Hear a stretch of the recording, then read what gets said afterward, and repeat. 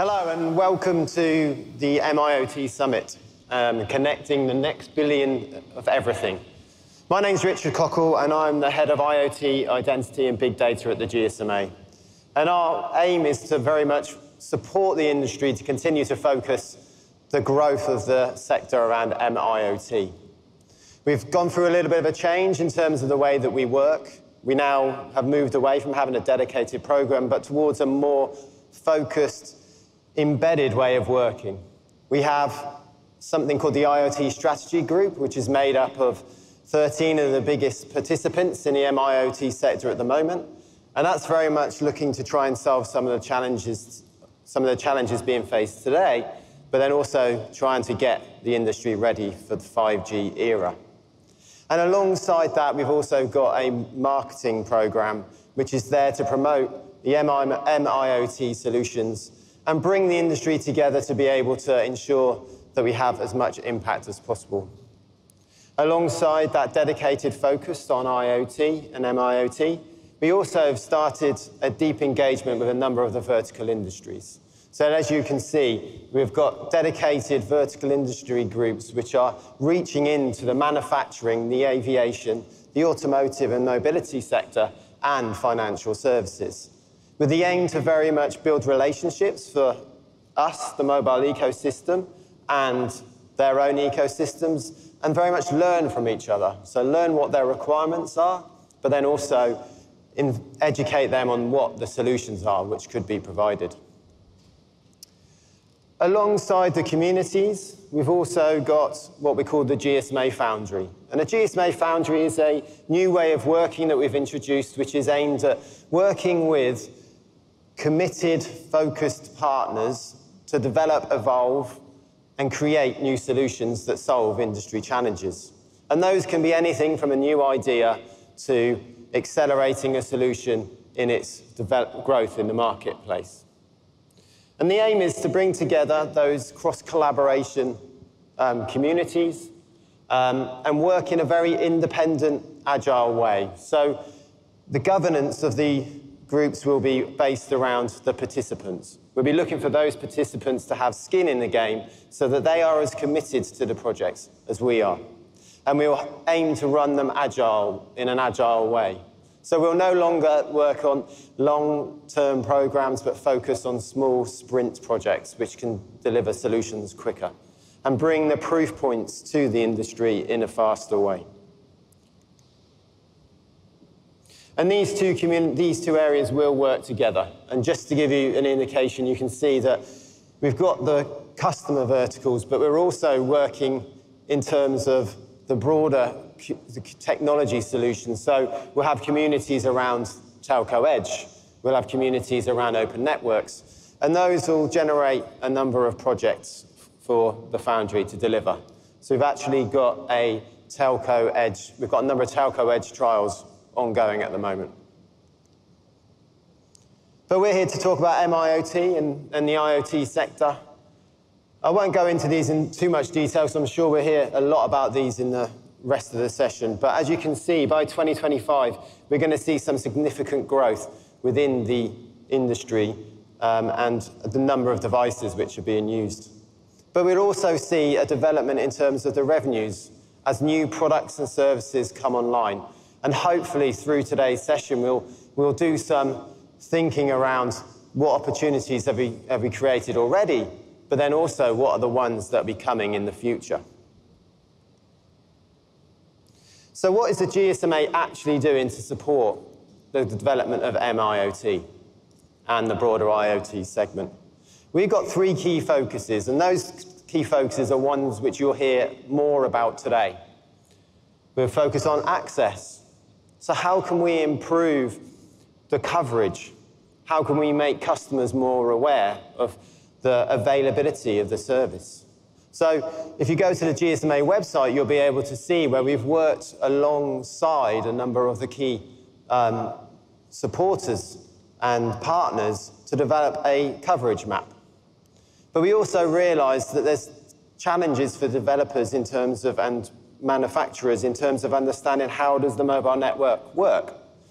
So we've been working with the group of mobile operators to define what those core device configurations and network configurations need to be, so we can ensure that there is a common platform across the industry in terms of the solutions which are being provided.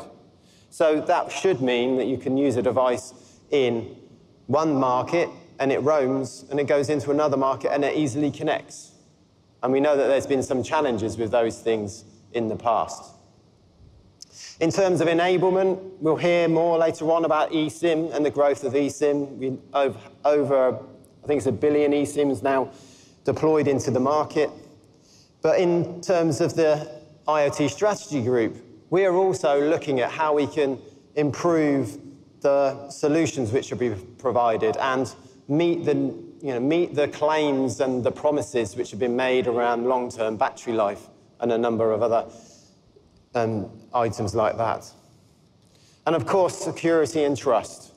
And there'll be a lot more, far more educated people up here later on today to tell you about those items. But the GSMA has got its IoT Safe group, and we've also got a security focus within our fraud and security group to ensure that we are developing truly trusted solutions that are secure and safe for customers to use.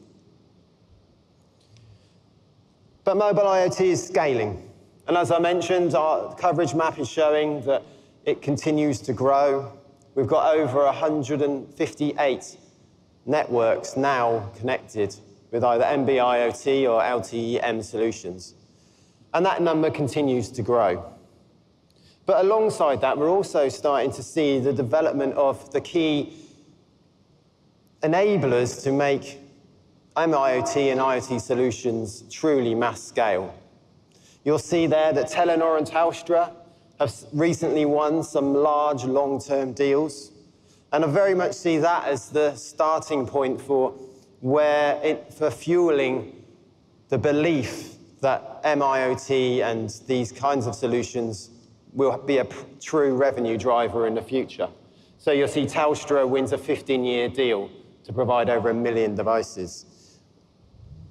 And that is not insignificant, and that really does, from an operator perspective, start to put it onto the radar of the senior executives when you start looking at the P&L. But it's one thing to have a great coverage map. It's another thing to have loads of networks which are live. But the promise of MIoT is that you'll be able to use it everywhere. So it was brilliant to see Deutsche Telekom announce that roaming is now available in over 20 markets for their solutions.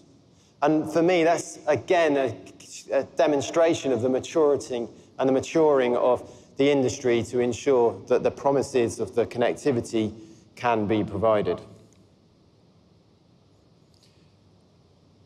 Now, thanks very much for coming, and thanks to those of you on the MWC app that's joining us virtually. I hope it's going to be a good experience. You're going to gather a lot of good information. But I would like to just take the time to mention our sponsors, and a big thank you to Huawei and to Sony for supporting this event. It's obviously been a challenging year, and we really do thank the support that we've received from those organizations. And we do intend to ensure that this platform continues to grow, and we continue to build this out when we're all hopefully back here in 22. So we've got a jam-packed agenda for you. First up, we'll hear from Koby, who will give us an overview from Huawei, and that'll be very much a look back at where we've come from and a look into the future about what we might have. And then we'll go into roaming and hear a bit more from Jens around the items that I've discussed around roaming and its growth. And then we have a third keynote from Sony, where we'll be looking into the more secure chipsets and that real element of trust going forward. We then have a number of panels for you. We have a panel where we look into that in a bit more detail around the roaming. And then we'll also start to look into the eSIM and iSIM topics. And then we'll wrap the day off with looking at a bit more focus on the security elements with a number of deep dives into IoT Safe. Keegan will give us an overview of what they've done, and then we'll have a panel discussion where we can go into that in a bit more detail. So with all of that said, I would just like to say a huge thank you to all of you that have attended, a huge thank you to all of you that are online. I really do hope you enjoyed today's session, and I'd just like to welcome Koby on stage to give us the view from Huawei. Thank you very much.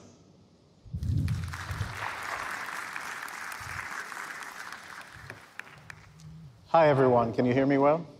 Yeah. Nice to meet you all. Thank you for coming. My name is Koby, and I'm from Huawei. I'm delighted to be here today with you. I hope some more people join us a bit later. Today, I will present Huawei's perspective, one step backward, then forward, on the current state of mobile IoT, the way we see it, and Industry 4.0. But all that in the light of 5G that is present. So I will provide insight also to kind of take a look in our little crystal ball on what's coming. So I hope that'll be interesting for you. This is not a sales presentation, nor it is a product or a technical session. So I hope I'm not disappointing anyone. But we would like to kind of set the scene for the rest of today with our view. So I left my contact details at the end of this presentation. We don't have time for questions, unfortunately. Anyone who wants to stay in touch or get in touch can find my contact details there. Thank you. So let's start.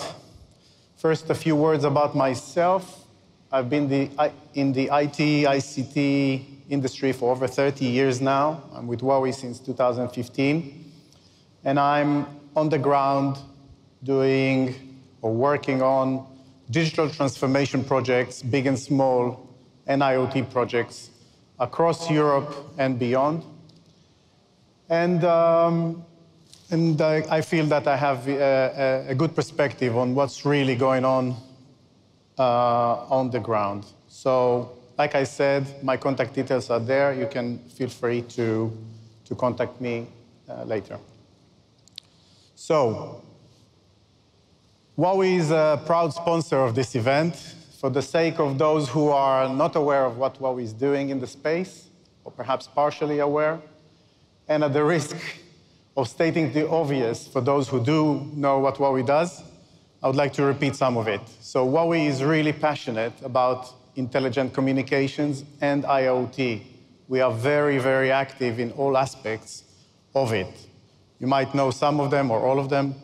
I'd like to mention some. So 5G, obviously, we are very active, but we are not limited to 5G. I will present some of the initiatives on 5.5G, and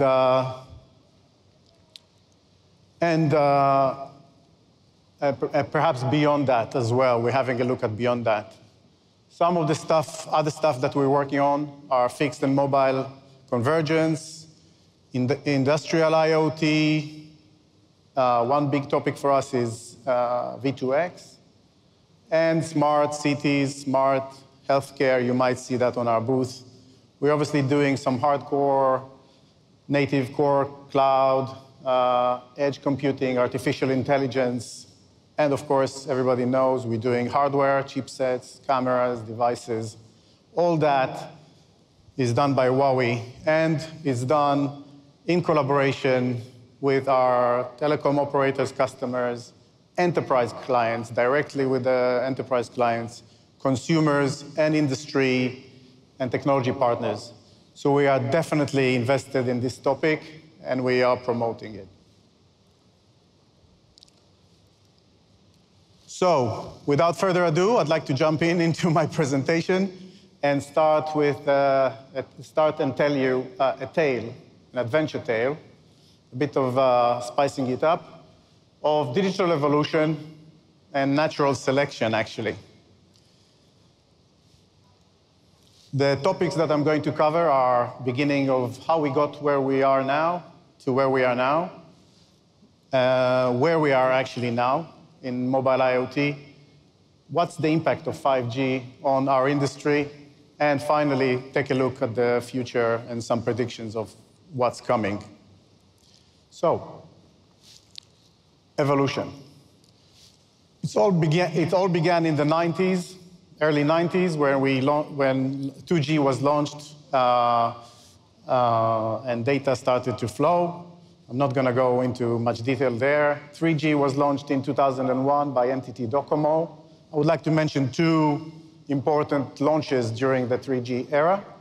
One was of the BlackBerry in 2002, which kind of boosted data in the corporate world, and 2007, the iPhone, which obviously changed a lot in the consumer world in terms of usage of data. 4G was later launched in Stockholm and Oslo in 2009 as part of the LTE 4G standard. That brings us to 5G. What's the promise? What's the vision for 5G? It was the big idea, big vision that the next digital transformation, next digital revolution would see billions of smart devices connected and providing data and actually getting involved in our lives. So, a bit of history here. Excuse the busy slide, but it's there to explain. Please move forward with the script. Thank you. The history of the IoT, or the mobile IoT at least, I would like to take us back, like 100 years back or more, to 24th of November, 1859. A gentleman called Charles Darwin has actually just published a book called On the Origin of Species, where he introduced the concept of natural selection. I'd like to apply that concept to what you see here. He talks about the survival of the fittest. So those who can adapt and change, can pass their genes or their traits into the next generations and survive. Huawei believes that what you see here on the screen is a bit like that. It's an evolution of standards in mobile IoT. We would like to highlight three of them. The first one was launched in release 8 back in 2009. 4G Cat 1, or otherwise known as LTE Cat 1.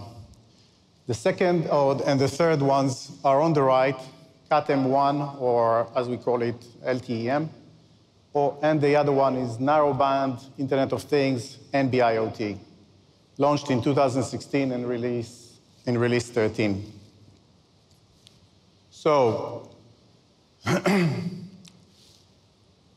there was a little bit of confusion at the beginning between these two, latest LTE-M or eMTC and narrowband IoT. There was a bit of a competition between what each one can do and which one belongs where.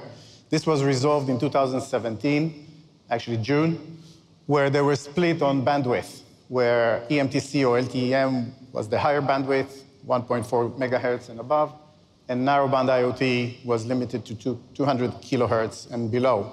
That kind of solved that thing, which allowed us to move forward. Okay, so we're moving forward here.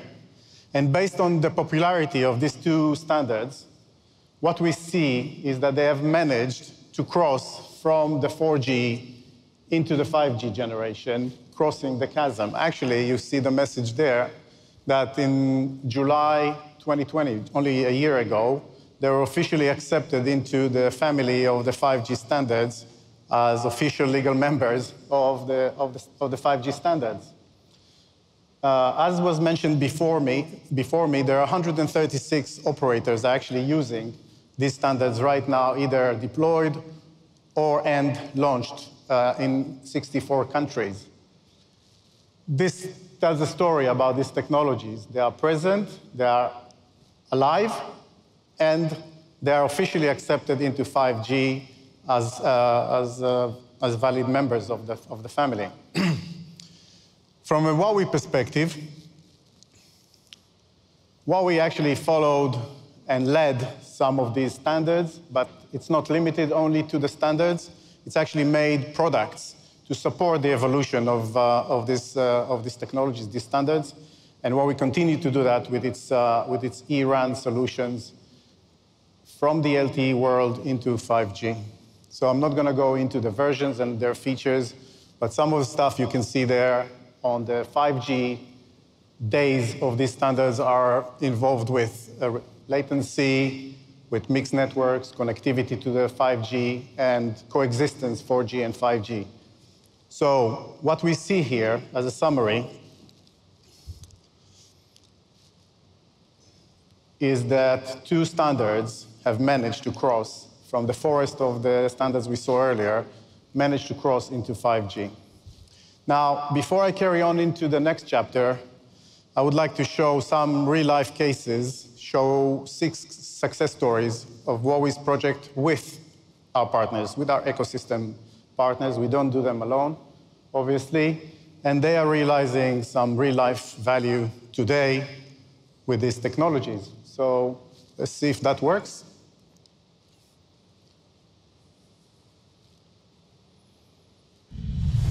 Smart street labs are deployed citywide, supporting individual lab control and automatic inspection. This solution not only fulfills lighting requirements, but also reduces energy consumption by 25 to 30%, making cities cleaner and greener. Smart parking. Parking spaces can be monitored in real time by using connected geomagnetic sensors.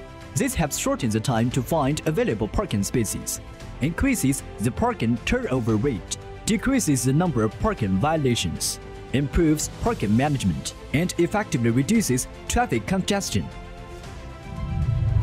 Smart metering.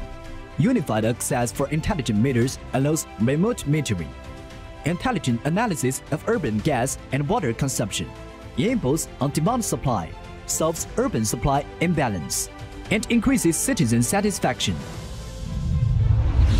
Smart firefighting. Mobile IoT smart smoke detectors support plug-and-play and real-time monitoring of firefighting devices, which simplifies firefighting system reconstruction and helps prevent fires in small schools, stores, restaurants, and more. Immediate response to fires safeguards residents' lives. Smart greenhouse. Intelligent sensors monitor the greenhouse environment 24/7. Indicators can be viewed in real time. Remote device control not only promotes the high quality and yield of agricultural products, but also reduces the labor cost by 90% and improves working efficiency by 60%. This leads to smart agriculture. Smart river chief system. Various sensors are used in multiple bodies of water to monitor water quality in real time. Monitoring responsibilities can be assigned to specific owners, and pollution sources can be traced. The efficiency of emergency response can be improved by 30% for governments. So these are real-life cases showing value today. Moving on, there's a big topic I want to discuss, which is the relevancy of these technologies, specifically narrowband IoT, to replace, I call it legacy, mobile IoT technologies such as M2M, machine-to-machine connectivity based on 2G and 3G generations. And you'd be surprised how many of them still exist. So for a long time, operators and enterprises actually rejected or hesitated in retiring 2G and 3G M2M solutions they have for many years. We believe in Huawei that as of release 14, narrowband IoT proves to be an adequate replacement for those legacies. It is more secure. You can look at the left. It is more secure. It has better coverage, better power efficiency, better mobility, longer life expectancy, and more recently, and I will show that a bit later as well, better competitive pricing, which was one of the stumbling blocks in adopting these technologies. Replacing 2G M2M with narrowband IoT releases significant resources for operators who are using spectrum and having to maintain 2G networks in keeping them alive. We believe now it's the time to look at solutions that are based on narrowband IoT in replacement of these legacies. On the right of my slide, you can see some of the devices. There are hundreds of them who are capable nowadays to replace these 2G M2M devices. Moving forward. That's been kind of evolutionary kind of view. I want to look at what we have now. So here are some numbers. We have revenue and we have shipments. I think these are interesting numbers for you to kind of take a look at. On the left, we have the current global picture of which industries are invested in mobile IoT recently, like 2020. You see these numbers are relevant. On the top 5, you see industries that you wouldn't normally expect to see in the old days of IoT. You see automotive, you can see enterprises, industrial, telematics, but you also see the smart metering. What we say about revenue here is that these industries are overtaking the early movers on the narrowband IoT M2M solutions, like smart metering. They are up and coming. On the right, you see shipments, but split between China and the rest of the world. I think it's very important to have a look at the trends from China. We believe that China can, in some way, both show the way as well as influence the rollout of mobile IoT and the changes in mobile IoT in the rest of the world. So if you look on the right, you see volumes of units sold and the big difference in terms of colors between China and the rest of the world. In China, narrowband IoT is king. You can see the numbers. While LTE Cat 1, which is from release 9 originally, as I mentioned earlier, is gaining momentum these days in the days of 5G networks. It's ramping up. While clearly you can see that 2G M2M is almost eradicated in China. And I'll show the next slide why. While on the global market, on the same side, you see that 20% are M2M solutions based on 2G and 3G. I call them legacy. We can also see that in China, LTE-M, or as it's called otherwise, eMTC, is declining. Actually, it doesn't show on the graph almost at all. These are interesting numbers. Okay, so to summarize, we see that there is a huge movement on narrowband IoT globally in terms of shipment, and we see different recent split of revenues in terms of who is adopting mobile IoT. Okay. This slide is kind of saying almost the same, but with a bit more details. You can see that China Telekom has reached 100 million narrowband IoT connections by mid this year. That's a massive milestone, with over 97% territorial coverage with this technology. And China Mobile, the fact that I want to highlight here is that they've stopped accepting 2G M2M connections, new devices. They're kind of putting a stop to that with the outlook to actually phase it out. And on the right, you have like 7 years, but let's look forward 4 or 5 years of forecast of how mobile IoT is growing and the proportion of narrowband IoT within that. We actually see 5.5-fold increase of the usage of narrowband IoT. Okay. Okay. Okay. So on the left, what you see here is a snapshot of the shipments of modules of narrowband IoT. And what I did here with this diagram is kind of repeat what I said in words, but show it in an image. Smart metering is still the cash cow, for those who are aware of the term. Kind of low growth still, but with good revenue, good market share, but low growth in the industry. What we believe is that the new telematics, industrial enterprise, etc., and vehicles will become the stars. Okay, this will take time, but this is the direction. So to summarize this part, I would say that this picture is current, and it confirms what we expect, that 5G and the applications that are coming with it are already changing the face of mobile IoT. Okay. This is about LTE Cat 1. I'm not going to spend a lot of time on this, but you can see that it's also unexpectedly is expected to ramp up.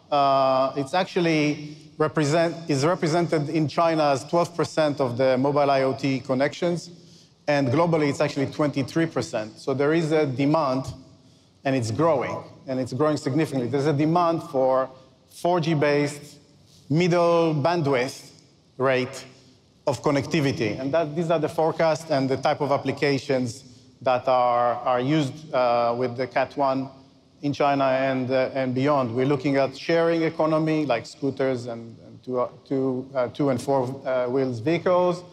There's a case here on the right. Look at the numbers, $80 billion revenue charged through this sharing economy. Point of sales applications, tracking, wearables that are coming. So LTE Cat 1 unexpectedly is performing cost effectively, and there are more and more solutions coming to market with it. So kind of on the field proving to be solid for medium rate applications. Okay, so let's move on. Time is short, 5G era. I'm not going to teach you how to suck egg, but 5G is represent extension of the devices into ultra-smart devices in the future, both active and passive, and anything in between, into every corner of our lives, both as individuals, consumers, and businesses. There is an evolution to it. ITU has proposed these three case study areas where we have enhanced mobile broadband, eMBB, we have massive machine type communications, and we have ultra reliable low latency, URLLC communications. This is where the industry, and this is what we see the evolution of it. You can see it from the technology perspective, which I'm not going to dive into the areas of applications that we're talking about. And in the booths and all the stands, you can see applications like smart city, smart home, etc., while self-driving car is still not there, but things are being worked on. So the evolution of 5G is gradual and is based around these three 3GPP kind of areas, use cases areas. And it's growing fast. You can see the numbers. Since 2009, we see dramatic increase in deployed 5G networks. Huawei is involved in many of them, terminals and numbers of users. We experience increased variety of modules and solutions, so vendors coming up with more solutions. And the economy of scale is kicking in, and the prices are starting to come down.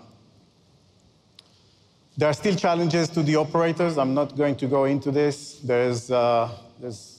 And you will perhaps hear about them in the sessions to come. Edge computing, cloudifications, core cloud, real cloud, and moving from non-standalone to standalone 5G networks. But that's actually irrelevant right now for our discussion. So let's take the fourth and final step in my journey, in my evolution story, a decade outlook ahead. So I'm not sure how many of you are aware of this, but as part of Huawei being active and looking forward, we already see beyond the 5G as we know it today, although we are definitely on the commercialization roadmap, and we are very active in participating in the commercialization and bringing it to market. But we also have the research and development activities, and we are investing in the next opportunities. So we call that thing on the right 5.5G. Okay? So we see that as the next evolution of the 5G. And how it's relevant to IoT, let's highlight it a bit. This thing, if adopted, can address growing demands in the areas of immersive experience, for example. And I will explain a little bit more of each of the rosy circles there. Immersive experience, as in virtual reality, augmented reality, AI, holograms, we believe that can bring it about, or move it faster anyway. As well as more diverse IoT applications and requirements such as machine vision, V2X, and more. So let's dwell in. Oops, sorry. Let's dwell into those. I will explain them a little bit more. So we see three circles: UCBC, we see RTBC, HCS. To keep it simple, I'll just give them a short name, although you see what's the full name there. One is called uplink, the other one is called real-time, and the third one is called sensing in my presentation. The full name is there. We believe that 5G with these features, 5.5G with these features, will perform significantly better and increase the availability of mobile IoT solutions in many respects. Okay. For example, UCBC, so the first one on the left, uplink, can help cut down cost of per bit EMBB by 10-fold. That is actually adequate to address about, our estimate, 80% of the 5G to B, to business scenarios. That is significant. RTBC real-time can provide gigabytes downlink at a very fast or low latency, 5 milliseconds, to increase the usage of XR, artificial reality and virtual reality, augmented reality, excuse me, by many folds. So we believe that is the next wave, and real-time can help that. Sensing, HCS, can provide scenarios like high precision, indoors positioning with low power, centimeter level accuracy. Think about the use cases there. On the wide area, the same sensing technology can enhance safety and help self-driving cars position themselves. We believe that is absolutely mandatory. Huawei already proposed that 5.5G solution to 3GPP, and it's being considered. We're hoping to see it coming in the next releases. Okay. As an outlook for the decade, that's not what we're saying, that's the market. The expectation is that the initial 3 to 5 years will be the launch of 5G for many operators. We start to see them in the industry and IoT as well. 5G expansion, more use cases, more services, perhaps as RedCap, reduced capability, and other case studies will come at the latter part of this. Actually, 3GPP has adopted a program called 5G Advanced as of release 18, which is starting hopefully next year, to advance these topics. The expectations of the market is that 6G is somehow, somewhere around the corner in 2030. Could be later, but that's the expectations. Okay, to summarize my presentation, time is running out. I would like to show this slide. Okay, so kind of summarize what I said earlier. We believe that narrowband IoT will take the majority part, in terms of percentage, 60%, of the lower bandwidth connectivity and mobile IoT in the market. We believe that China trend will become more proliferant outside of China. The connection between China and outside of China would be on price points. Once the numbers in China are growing for devices, the price is dropping, and that becomes more accessible outside of China. So they believe that narrowband IoT in the era of 5G will become the most significant technology to cover most cases in terms of volume. It's our prediction, but it's also our recommendations as Huawei. Second tier, middle tier, is LTE Cat 1. You would notice that I don't mention LTE-M or eMTC, although it is part of the 5G standard. One of the reasons is we see the momentum that LTE Cat 1 is taking off now and the reduction of the use of it in China, and we believe that that will repeat itself. There are reasons for that. Pricing is one, capabilities and the availability of it such a long time on the 4G networks without licensing costs. So we believe that that will become the predominant technology in the middle tier. And finally, we see the 5G new generation, new technology coming up on the higher bandwidth, ultra bandwidth. Okay, so there are some cases here where we see this could be relevant for which industries it could be relevant. Okay, so a little bit longer term predictions. We show on the left where the bigger bulk of the prediction is narrowband IoT, but you can see that Cat 1 is there, like I mentioned, but you see new technologies like RedCap, which is the semi-passive, reduced capabilities, wearables, and other technologies that are coming up. The standard is still not there, the technology is still not there, but we can see prediction on the right, where in 2022, perhaps a bit later, things will start to ramp up. Okay, so this is our prediction to get to 2025 with 2.5 billion connections. On the right, the important part, not only that the introduction of new technologies like 5G and so on, but you can see the pricing. And I summarized it for you on the rightmost side, where you can see the drop over 5 years predicted. Drop of price in the next 5 years. We believe that is significant to vendors who are developing the hardware, the devices, the sensors, as well as operators to kind of help promote the technologies, including narrowband IoT. Narrowband IoT, although it's a small red dot there in terms of price, is dropping from 2.4, I believe it's US dollars, to 1.4, which is like 40% drop. It is significant. So to summarize, narrowband IoT will still dominate the landscape, and we expect prices to cut down significantly as the volume rises.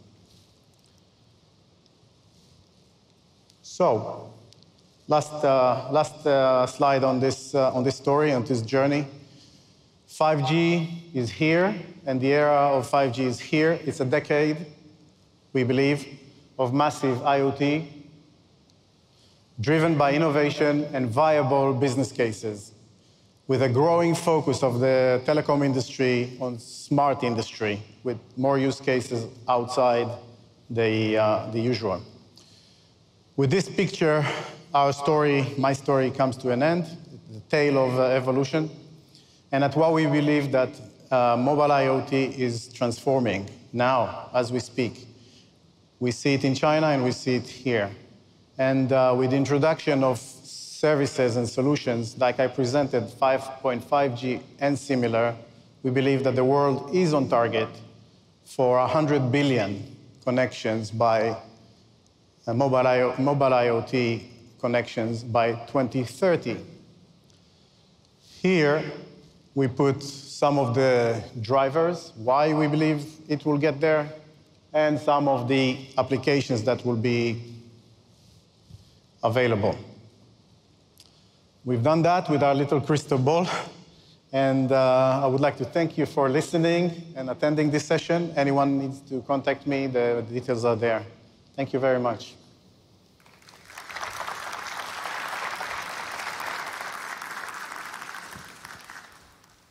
This way. Yeah, that way. Hi there, thanks very much, Koby. That was fantastic.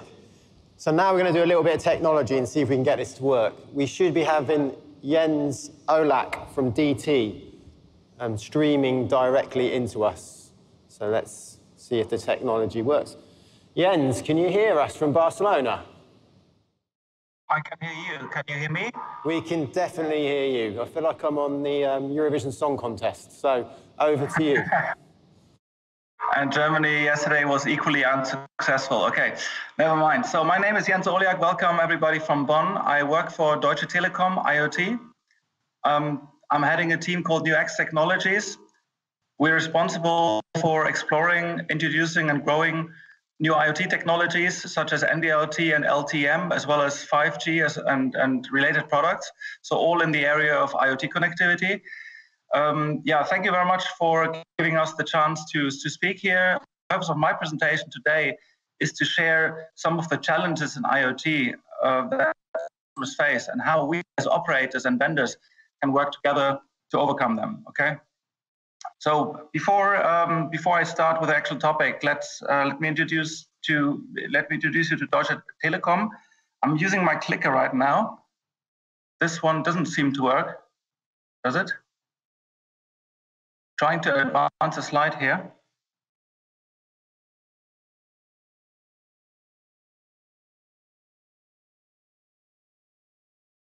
So this doesn't seem to, now it does. Okay, so about Deutsche Telekom, I guess most of you should know Deutsche Telekom already. We're a large integrated telco operator with networks in Europe and the US. We are present in more than 50 countries and have got revenues in excess of 100 billion euros. And I think that's all for now. Let's focus on IoT. So within Deutsche Telekom, there's an area called DT IoT. And I'm trying to advance the slide again. So within Telekom, there's an area called DT IoT. We are the unit responsible for driving the IoT business for our company. We are both a separate legal entity as well as a tribe across the organizational structure of Deutsche Telekom, with around 600 people working on IoT. So let's get going with mobile IoT. So in the previous introduction, can you advance the slide, please? The previous speech, we already talked a lot about MWC and LTM, so I don't think I need to add much more about this. We as Deutsche Telekom have a very similar view to Huawei. Maybe the only difference is we see LTM also as a very important technology, specifically with ongoing 2G and 3G shutdowns, and we see this as a primary substitute, especially for use cases that consume a lot of mobile data. But we introduced both of these technologies. We introduced MWC in 2017 in several of our countries. Now 10 of them have active MWC networks, and LTM was introduced in the first 4 countries in 2020 last year. So we always felt a huge interest for those technologies because they were, and they are still, addressing specific needs of IoT use cases that other technologies such as 2G, 3G, or even LTE cannot fulfill. So we have several hundreds or actually even thousands of customers who are, as we speak, using and also exploring and developing devices for these technologies. But to be honest, since these are new technologies, we need to be realistic. Nearly all of those companies have encountered some challenges with those new with MWC and LTM at some point. So I'll explain what barriers we observe that keep customers or kept customers from massively deploying a mobile IoT, and how we can overcome them by partnerships, international partnerships between operators and vendors.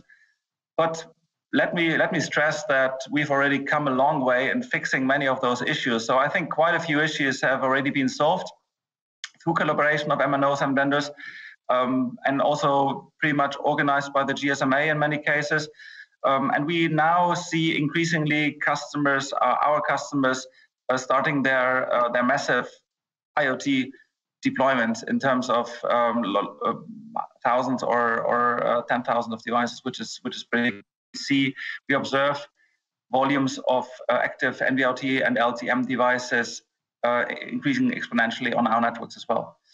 So yeah, let's first talk about the challenges. I'm now trying to advance the slides. Perfect, thank you. The challenges of IoT are not specific to NB-IoT and LTM. I think those challenges are even maybe applicable to any new technology. So first of all, customers will ask themselves, like, why do I need IoT? Why do I need this new technology in the first place? What problem does it will it solve? And if I employ IoT, what business benefits will I get, and how can I quantify them? And then what are the real costs of deploying and operating such a solution? And in my organization, do we have the capabilities and the skills and the know-how to execute it sustainably? So those are all strategic challenges. Of course, there are always technological challenges as well. So what standards to use? Are you going for NB-IoT or LTM, or going for non-cellular proprietary technologies on unlicensed spectrum? That's a question many customers ask themselves. What protocols and like application protocols and standards they should go for? Which components they should include in their devices? What about the technical issues and risks, of course? And then even if everything is running, how do you operate this IoT end-to-end solution? Okay, so lots of challenges. Let me come to them one by one. It's always a complex solution development for companies. IoT is always new to customers, even if they work with 2G, 3G, or LoRaWAN beforehand, and they're now switching to NB-IoT and LTM. It's still a very complex device and solution development. So barriers are being removed, as I said. Let's start with the first of them. Let's start with roaming, which is, of course, a huge, maybe the number one barrier.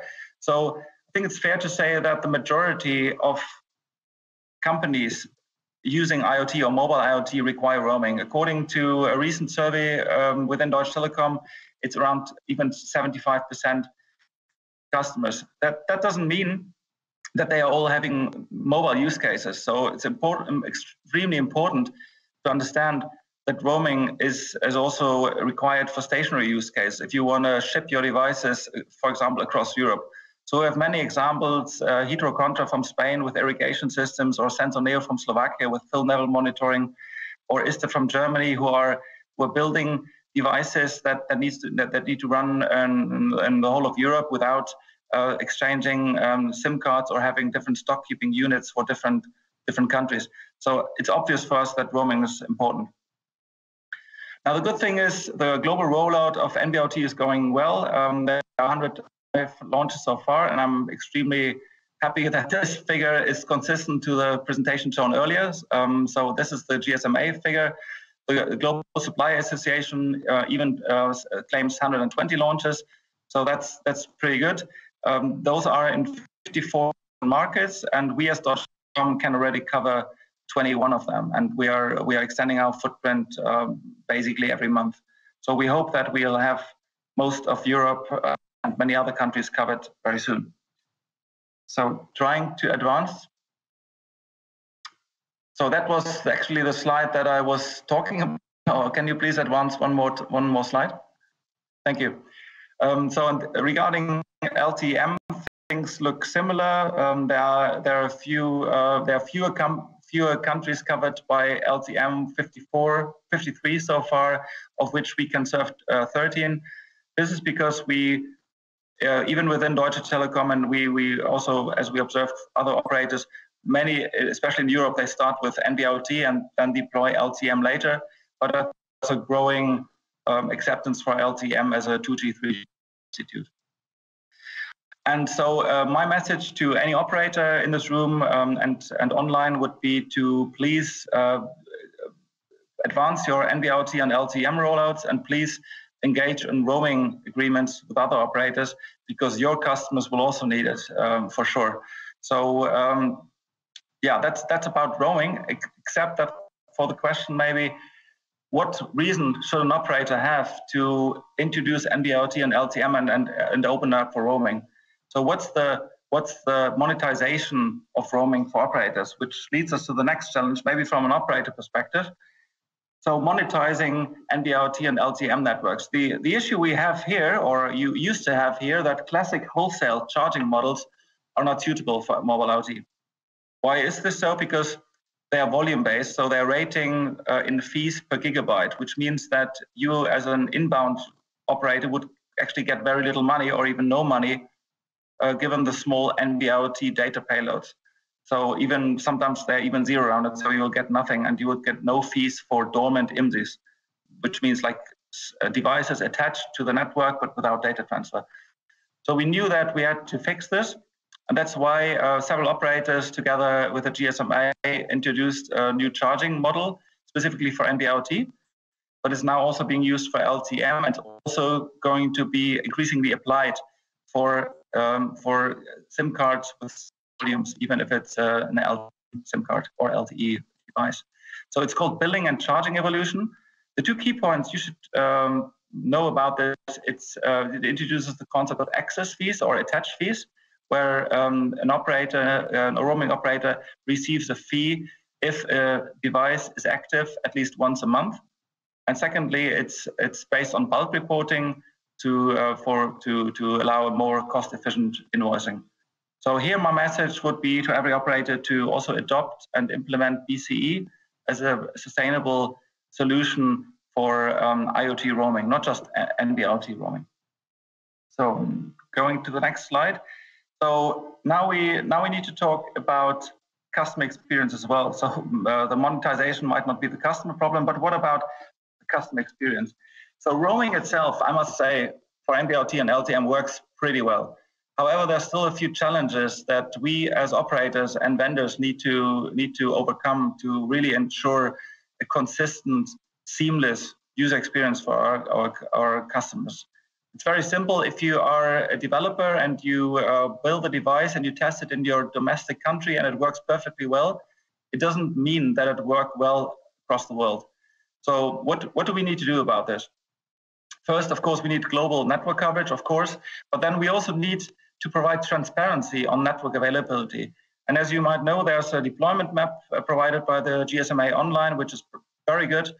And it already includes some online coverage maps. So like specific coverage in specific countries, in specific locations.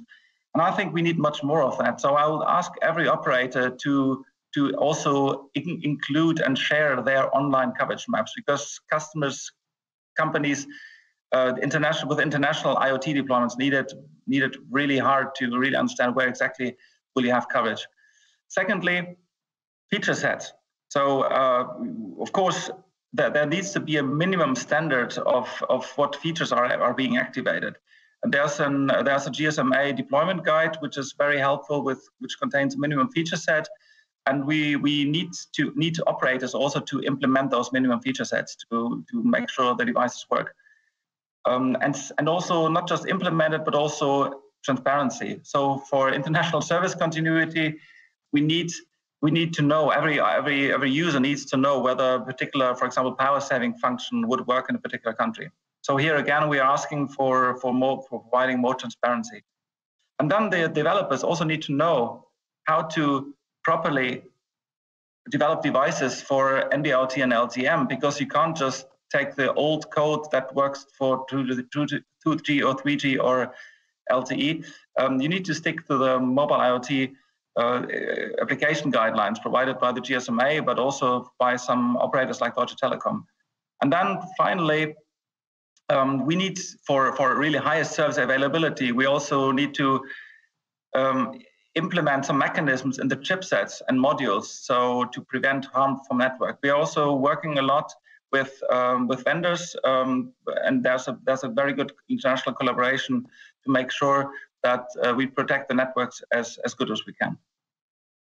So that was about user experience. But next slide, please.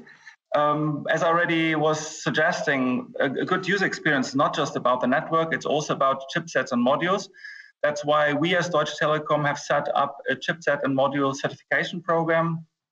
It's quite obvious that it's impossible for an operator to certify or check and certify every single IoT device in the world, because there are zillions of them. But what we can do is certify the chipsets and modules which are somehow still manageable for us. So we have certified around 200 IoT modules so far. So assure every certified module assures that it's well interoperating and performant on our networks, which will save developers a lot of time in choosing the right module or checking which module works on which network. Next slide, please. So talking about developers or talking about developing applications, it also usually takes a lot of time to build prototypes and to check whether how long the battery lifetime would be and whether what the performance of the device. So here's another example of a great partnership between operators and vendors. It's the IoT Solution Optimizer. In my view, it's the leading device planning and performance modeling tool for anyone developing and testing IoT devices and applications. It's actually been launched at MWC 2 years ago. We started developing it around 2017, 2018, because we saw the need to digitize the development and support for our customers and to scale our know-how and provide IoT consulting globally. So it's a digital twin modeling service, particularly for constrained battery-powered IoT devices. There's a very wide selection of components of around 60 vendor partners integrated with all the related specs, and they are of course constantly updated, which allows service providers, manufacturers, developers to virtually configure a device and applications and then model the performance like battery lifetime and model several scenarios to, for example, understand the trade-off between the frequency of messages and the battery lifetime, for example. And you can also optimize your product designs for selected networks. So it's all a digital way of assisting customers, made possible by a great collaboration between operators and vendors. It's very popular. It's not just used by DT customers. There's actually a white labeled version for this being used by other mobile network operators, which I'm extremely glad about. So if you as an operator would like to provide to your customers, please let us know. So talking about developers, and I'm trying to advance the next slide, and about standards, we need to also promote standards, because without standards, it's all going to be very cumbersome for anyone developing something. And I would even say that the lack of standards still slows down the traction of IoT and gives rise to different proprietary vendor-specific technologies where customers risk to be locked in. So therefore, we as Deutsche Telekom strongly support standards like lightweight M2M and one M2M, and we feel that they're gradually gaining more momentum to allow for an open ecosystem agnostic to different technologies. So I won't go through the details in here, just the takeaways for you. Basically, lightweight M2M is about a unified object and resource data model to allow standardized communication between devices and various platforms. And we as Deutsche Telekom are actively working with chipset suppliers and device manufacturers to test their lightweight M2M deployments and guarantee synergies. And secondly, one M2M is a general purpose standard that applies to all industry verticals. It's also ensuring a high degree of reusability and interoperability across different applications, preventing silos. Yeah, so it allows IoT developers to mix and match components from different vendors. And we are also one of the main contributors of the One M2M project, and of course pushing this to make this like a truly global standard, and even incorporate the associated One M2M APIs into our own architecture. So advancing one slide. So now we've covered networks and roaming and devices and application standards. Now let's have a few words on IoT developers. I think, of course, they need help and advice. And I think everyone needs the possibility to learn from each other. And we as mobile operators, I think, to be honest, our services and our approach of the whole, maybe not just operators, the whole telco industry was so far not very easily accessible for solution providers and small developers or developers from small companies. There was no platform to exchange know-how. Therefore, we as Deutsche Telekom established something we call IoT Creators, which is our channel specifically for IoT developers. So anyone who basically makes IoT solutions, and it's an open platform that everyone can use. Everything at IoT Creators can be ordered online without signing contracts, and you can get started straight away. The highlights of IoT Creators is that you would get an early access to IoT innovations. For example, you can test many things before they actually get launched. So currently, we're running a new SIM pilot. New SIM is our integrated SIM technology. I'll talk about it in a minute. We test cloud-based thing over cellular with our partner Polte and many companies at IoTcreators.com. Or even we are piloting LoRa gateways with LTE. So it's a disruptive collaboration between 3GPP and non-3GPP players. It's also free. All we ask in return is get some feedback about those new products. It's developer friendly, so the connectivity is API based with lightweight M2M. It's a big supporting community with more than 3,000 registrations across the world. There's a big documentation knowledge base, obviously always updated and growing, and you can order free starter kits, of which already almost 2,000 have been shipped. So please check it out. As you can see, it's not just about Deutsche Telekom content or Deutsche Telekom products. It's actually a platform that benefits from the contribution of many players across the world. So final point from my side, a final example of an international cooperation to achieve something great is NewSIM. That's the integrated SIM specifically for IoT, specifically for low-cost devices. It's suitable for compact devices with a long battery life and a specific robustness requirements, because there's no separate SIM card anymore. It's all integrated in the module, in the module or even chipset. There's an ecosystem of more than 30 companies currently developing new SIM products as we speak. The prototypes are already available. You can order them online at iotcreators.com for testing. So yeah, really there are real new SIM devices out there, and so not just nice videos about integrated SIMs.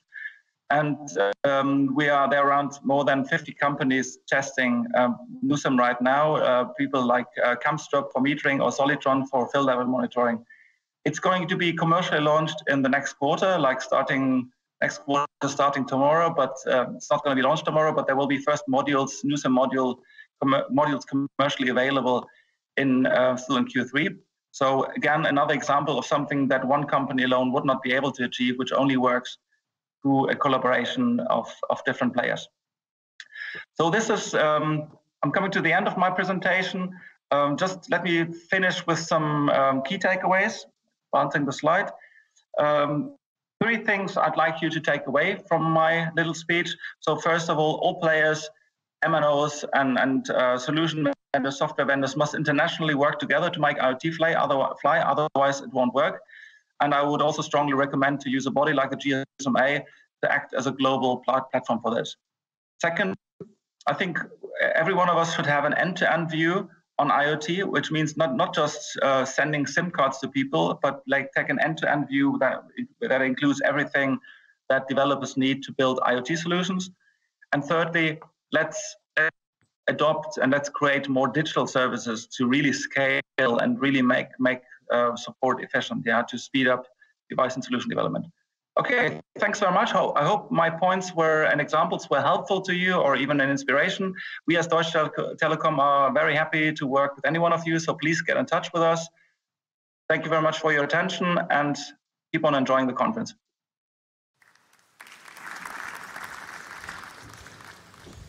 So thanks very much, Jens, if you can still hear us and see us. I also like to just say a big thank you to Jens, because he's very passionate about the roaming topic, and he's actually been driving a lot of work within the IoT strategy group that I mentioned earlier on today. So next up, we're going to take a deep dive into one of the other areas of focus that we had around trust. And we're going to have a short video from Sony and from Dima Feldman, where they will they'll discuss and dive into the area of the secure chipsets and how that's going to be the basis of the solutions of the future. So now I hope the technology will work, and we should begin to see a video.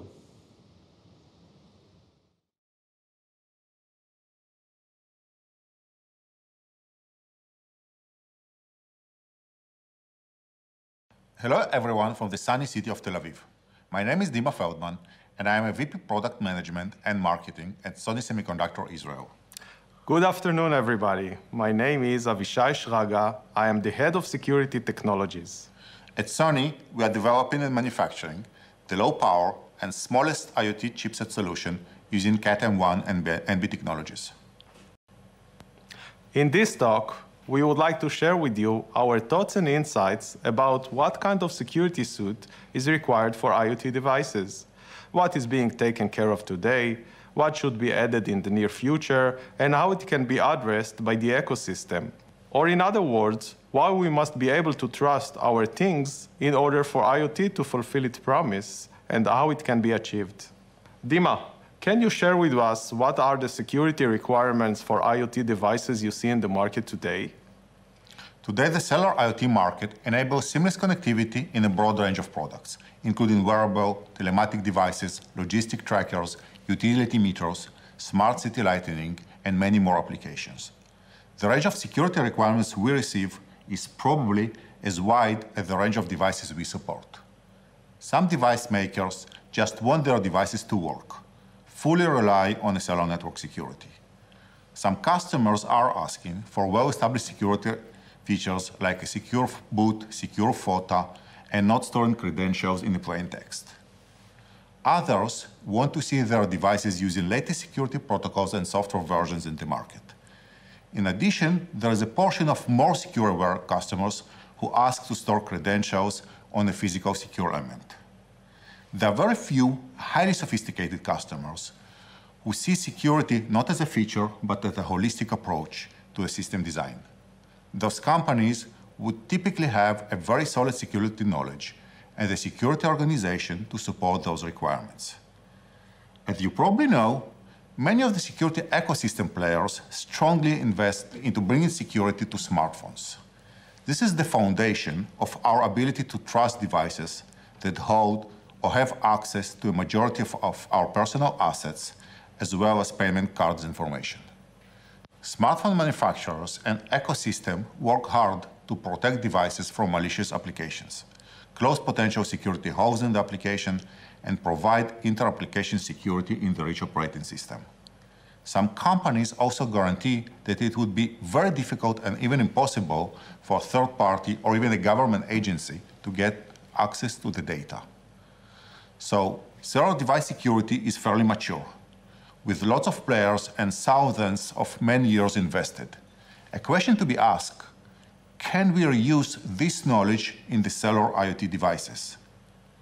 This could be great if cellular IoT devices and cellular phones were similar. However, this is not the case. Perhaps the only similarity between smartphones and cellular IoT is the cellular connectivity itself.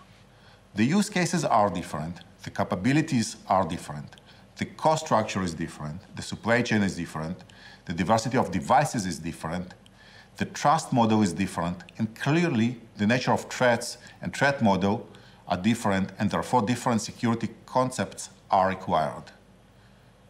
So how cellular IoT devices are different from the smartphones? The majority of them perform a well-defined function. For example, door lock will be only responsible for locking the door. It won't allow to enable or expand existing functionality. Many of the devices are very low cost, relatively simple, and do not run rich operating system.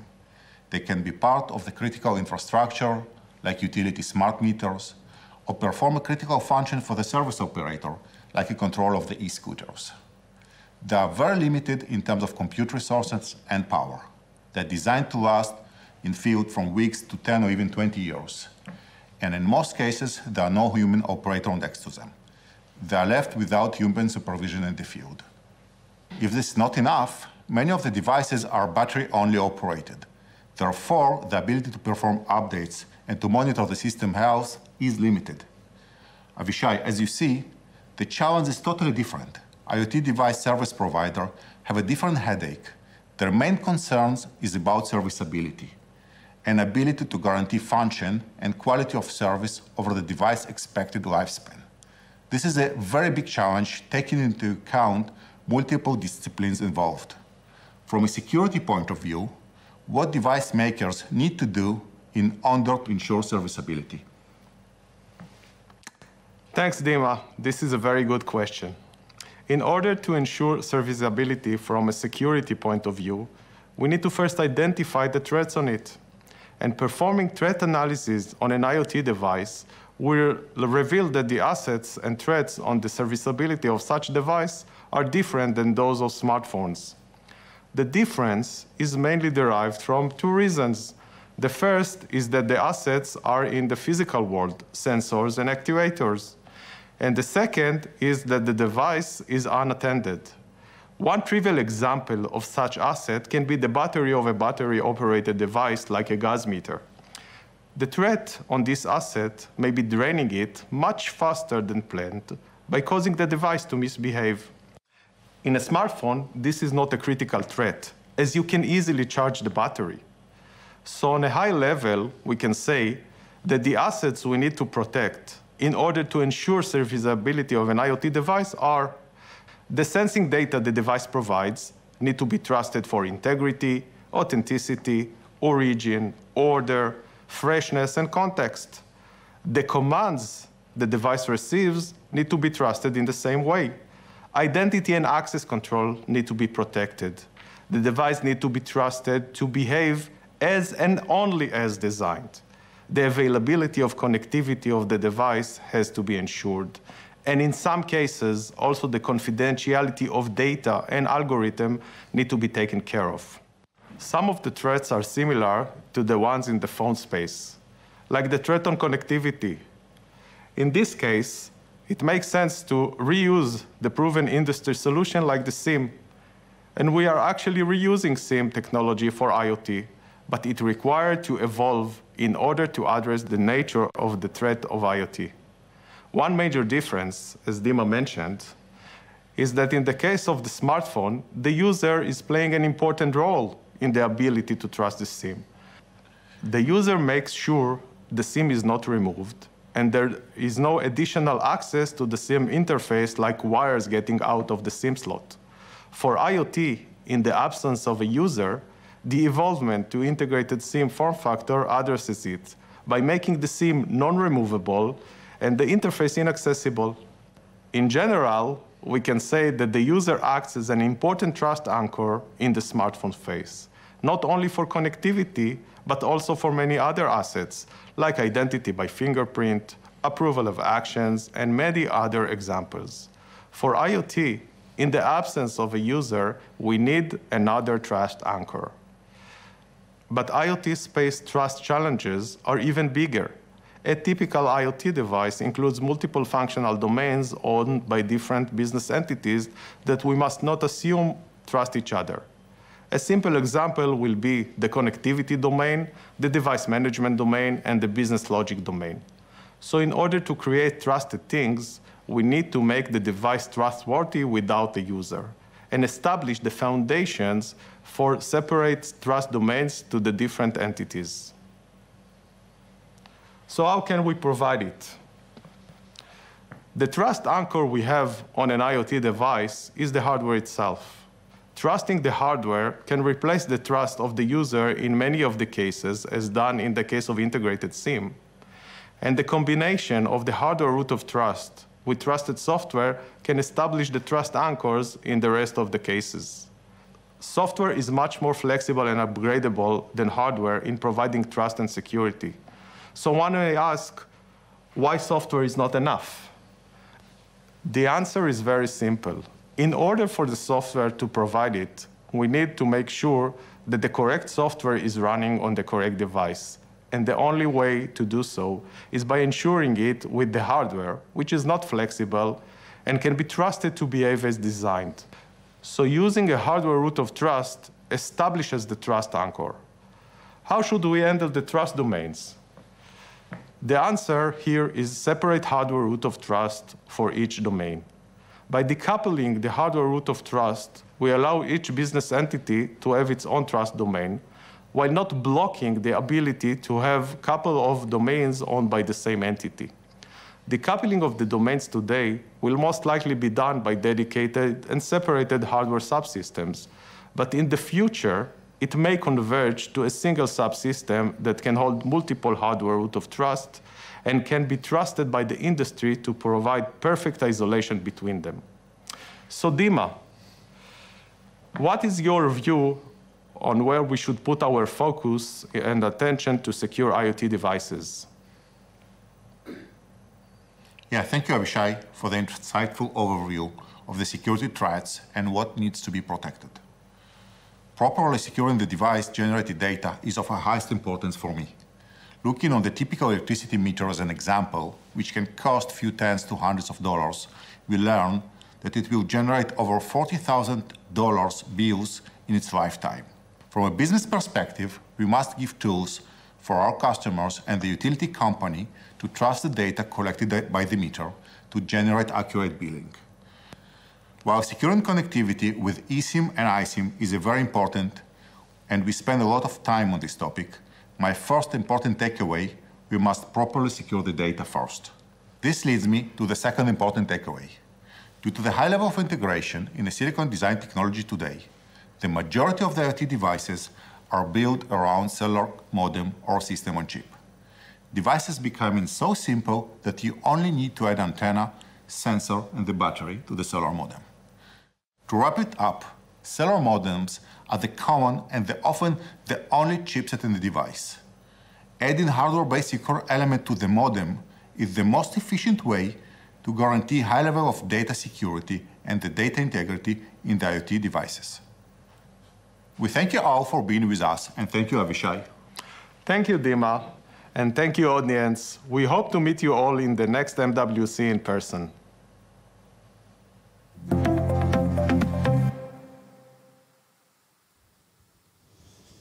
Okay, now we're just going to move on away from the individual presentations to hopefully a bit more interactive. We've got a number of panel sessions which we're going to have now. The first panel session up next is going to be moderated by Sylvia from the GSMA intelligence team, and it's going to be on roaming and global partnerships. So if I could ask Sylvia and the panel to join us on stage.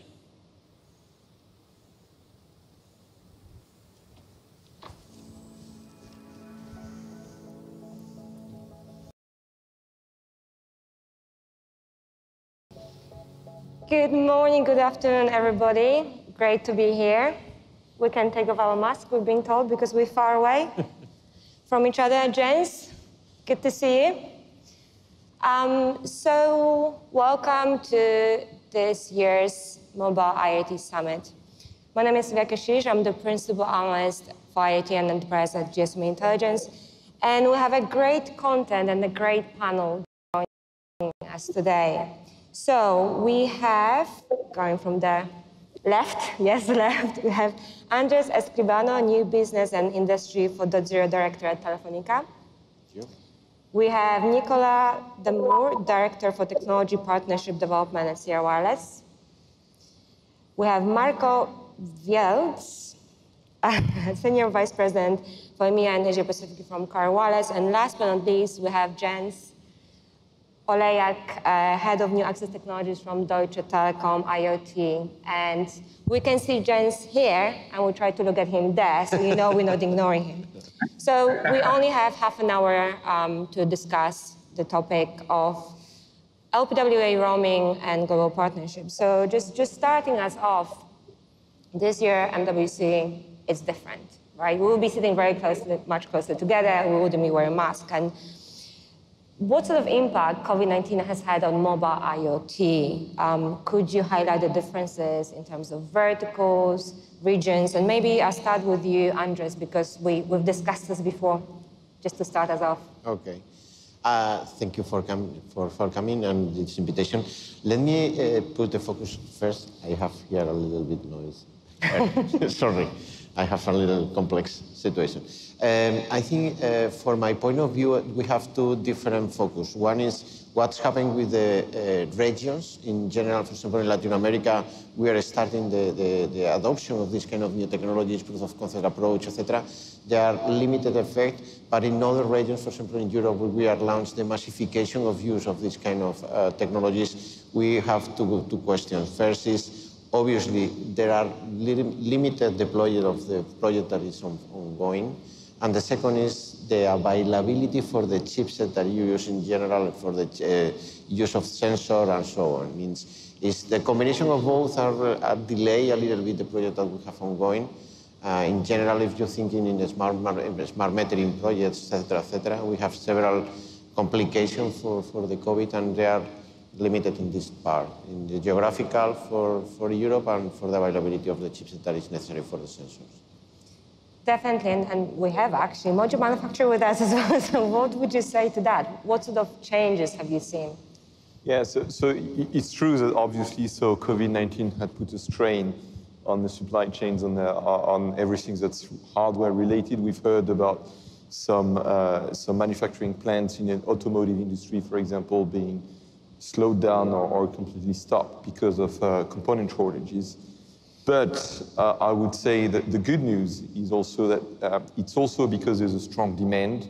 I mean, COVID-19 has been a plague, but also it has revealed the strength of being able to remotely manage infrastructure, being able to remotely monitor and control a lot of different assets in the field. Fortunately, the mobile IoT networks had started their rollout well before COVID-19, so we could see some benefits. And as we stand now, I think that the networks are being rolled out faster than ever. We can see that, especially in Europe, I would say, potentially. So in other regions, maybe it had been rolled out a little bit earlier. We've been talking about mobile IoT for a number of years now, yes. Yeah. But what we can see now is that there's a sustained demand for it, and we can finally roll out projects. So it's looking quite positive, I would say. That's good to hear. And actually, we're talking about starting the rollout of the network and so on. But even when you think about regular IoT, not mobile IoT, there's still lots of challenges. So according to our enterprise and focus survey, the top 3 challenges is integration, especially with IT, security and data privacy, as well as cost. So what sort of challenges do you see when it comes to deploying mobile IoT? And more importantly, what can be done to overcome those challenges? And maybe, Jens, we start with you. Could you get us started on that? And you touch on some of those during your presentation as well. Mm-hmm. Yeah, sure. First of all, I mean, of course, questions, what perspective are we talking about? Of course, there are deployment of mobile IoT from an MNO perspective. It's always a big project with lots of things that can go wrong. But if you look at globally, I think I think there's still a slow deployment of mobile IoT by other MNOs, maybe perhaps due to unclear business cases for them. So then there still need to be more MNOs who are convinced that mobile IoT is good for them. Of course, yeah, then there are technical teething troubles for customers as well. Maybe 3 more things that are maybe not that obvious. One is the missing standardized end-to-end stack, which I kind of touched on in my presentation. I think that at least initially, secondly, there was no vibrant ecosystem. If you look at, for example, LoRaWAN, they're much smaller players and maybe less money, but they're more successful in creating hype for that technology. And thirdly, I also touched this, the end-to-end view of the whole customer journey in IoT. So customers, developers need more support from the beginning to the end in developing the IoT solutions. Yeah, definitely. And very important when we think about it is that when we look at the end-to-end view, being an orchestrator, I think we just came back from the panel when Rami was talking about end-to-end orchestration and trying to become that. What sort of trends do you see? Did you see actually more challenges or less challenges? Could you walk us through some of that? Well, let me first touch upon the fact of the end-to-end view, right? So because we tend to talk about connectivity, but the end user doesn't think about connectivity. It doesn't even think about IoT. Yeah. It thinks about the solution, and that has to work. And if we think about connectivity itself, it should simply work out of the box. It should be simple, and that's the objective that we have in an industry to make it that way. And that's how we work with our customers to simplify the journey in IoT.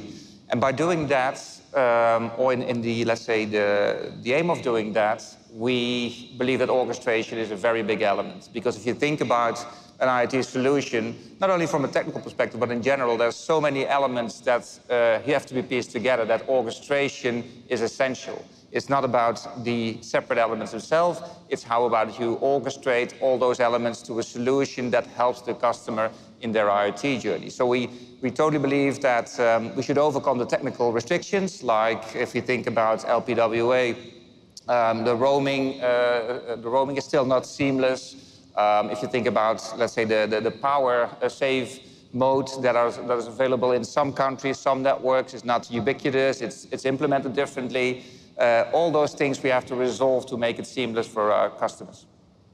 Definitely, and I think I hand to you, Nicola. You've been doing quite a lot of work with GSM to pretty much address some of those challenges, so it's not all bad. Could you tell us a bit more, well, about the challenges and how to solve them? Yeah, so I think in terms of challenges, it's true, so these technologies are not 100% new, but they are quite young still. So there's a number of challenges, but the positive side is that as an ecosystem, I think it's an industry, so module makers, network manufacturer, network operators, so under the umbrella of GSMA, and especially, so there's a couple of groups, but I can think of these 5G IoT strategy groups, so GSMA has done a great work uniting key stakeholders in this group to address exactly these challenges that we just talked about. In particular, so how roaming can work seamlessly, not just in terms of having the data access, but how also the services in terms of more efficient power consumption, extended coverage, all of these things, how they can be well, seamlessly addressed from a user perspective so that whichever SIM card they're using, it works pretty much everywhere and fulfill the roaming promise. So there's this, there's also the impact of the network. So there's been a lot of good work being done backstage, I would say, that the consumers are starting to feel the benefit from. So I'm very optimistic. There's still a lot of work to be done. There will always be a lot of work to be done, but I'm very happy about the progress that we've done with the industry together. And it's quite a new technology. We tend to forget it's pretty new. But turning to you, Andreas, actually, we're talking about mobile IoT in the context of 5G. And we have to remember that NB-IoT LTM is part of the 5G family and will be supported with standalone 5G. So when we prepare for the panel, we talk about integration and 2G, because 5G, 2G, we still have 2G, we have 3G. So when you think about customers connecting their devices to the network, they cannot think about it the same way as they think about 2G. Is that right? It's correct. It's something of, I think it's one very basic mistake, when you try to do the things in a same way that you are using the traditional technology like a 2G or 3G. It's not. For the first time, we have a technology for the communication that is really designed for connected things. And we need to take the advantage of the capability that this network offers. But means that it's not exactly the same that we are using in 2G or 3G. It's necessary to adjust several parameters. You need to design the solution to optimize different elements like a battery duration. You need to decide it or analyze or identify where is located the device. It's not the same in the floor that in a -3 floor. You need to identify, for example, the data that is necessary to be sent and when it's necessary to be sent. It's not always on connection. We need to think that, for example, when you are designing this kind of sensor, probably you put on field for years. It's necessary to take care of these little things. At least it's redesigning a concept, the solution that probably is just running in 2G and take the advantage of use other kind of technologies, design it to be more efficient, more cheaper, or more let's say, adjusted for a different use case. And this is for us critical. In several cases, we discovered that really this mistake is in a very basic concept. Is you connect it and the battery is dropped dramatically in weeks when it's designed to maybe prepare something like a year, so it has a duration for years. This happened.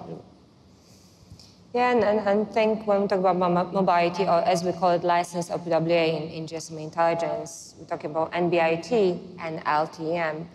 And so in terms of preferences, there used to be this big camp, oh, I am NB-IoT, I'm LTM, but now we're seeing there's a bit of a difference. There's different use cases for different technologies.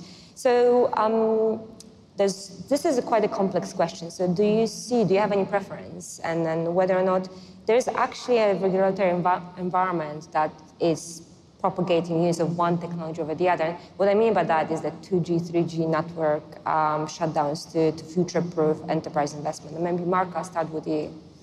Yeah, so for us as core, we deploy managed and scaled solutions with our customers and just get things to work. So for us, there's no preference, right? It just has to work. And even whether it's licensed or unlicensed, it doesn't matter too much, although I must say, let's say the cellular networks, the public cellular networks are doing a good job providing the connectivity for our customers. So it's all about the use case.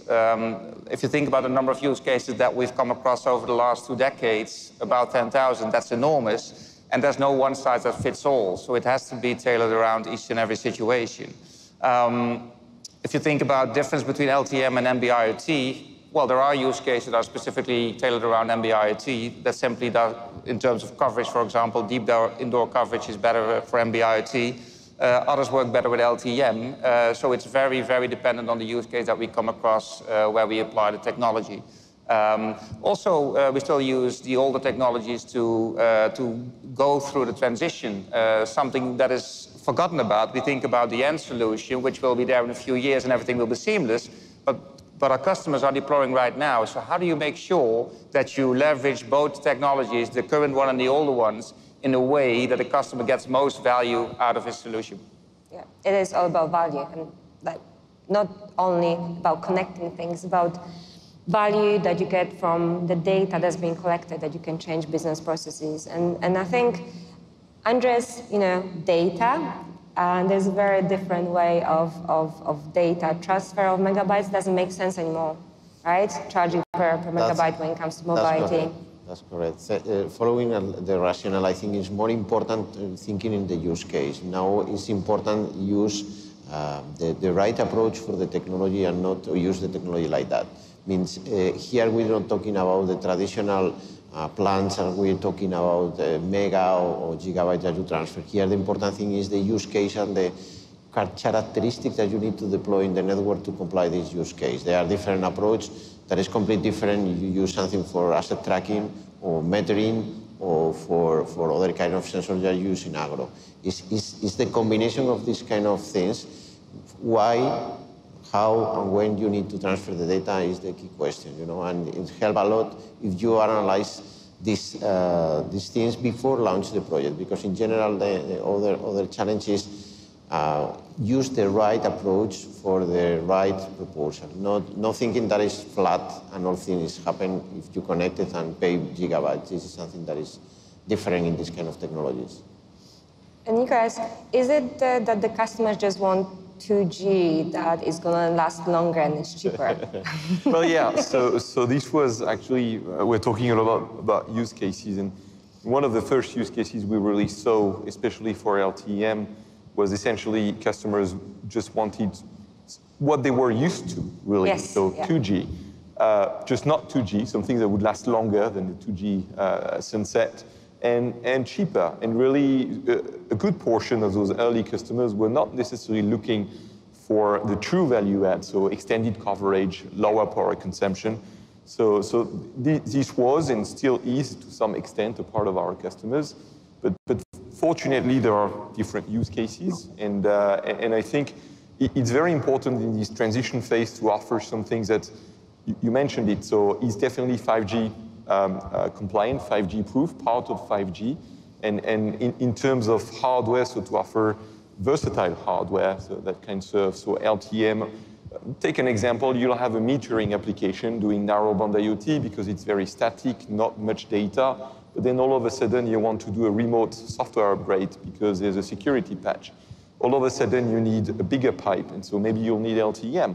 And so having the hardware already in place that does support LTM, narrowband IoT, and still 2G for most of the European coverage is important. And then, depending on the use case, you can send data, and as Andres was saying, not necessarily charging per megabyte. I mean, at Sierra, we also have this network operator, so service, and that we sell, and one of our latest offers does not charge per megabyte, we charge per message, because that's really what the customer is interested in, to see how much information, in terms of piece of information, they can get out of their deployment. Definitely. And Jens, coming back to you, so you've been deploying NB-IoT and LTM, so starting from 2017, but that's NB-IoT, and then you started with LTM in 2020. So why do you think LTM started to pick up, and why did you actually go for LTM too? I think to us, or to me, it was always obvious that we need both. So back in 2015, 2016, we were asking ourselves whether we should go for cellular technologies like NB-IoT and LTM, or even go for LoRaWAN or Sigfox, because cellular, PGPP. For NB-IoT, we saw the high immediate need because it is covering a use case area that couldn't be covered by anything else by 2G and 3G. And 5 years ago, 2G was still around.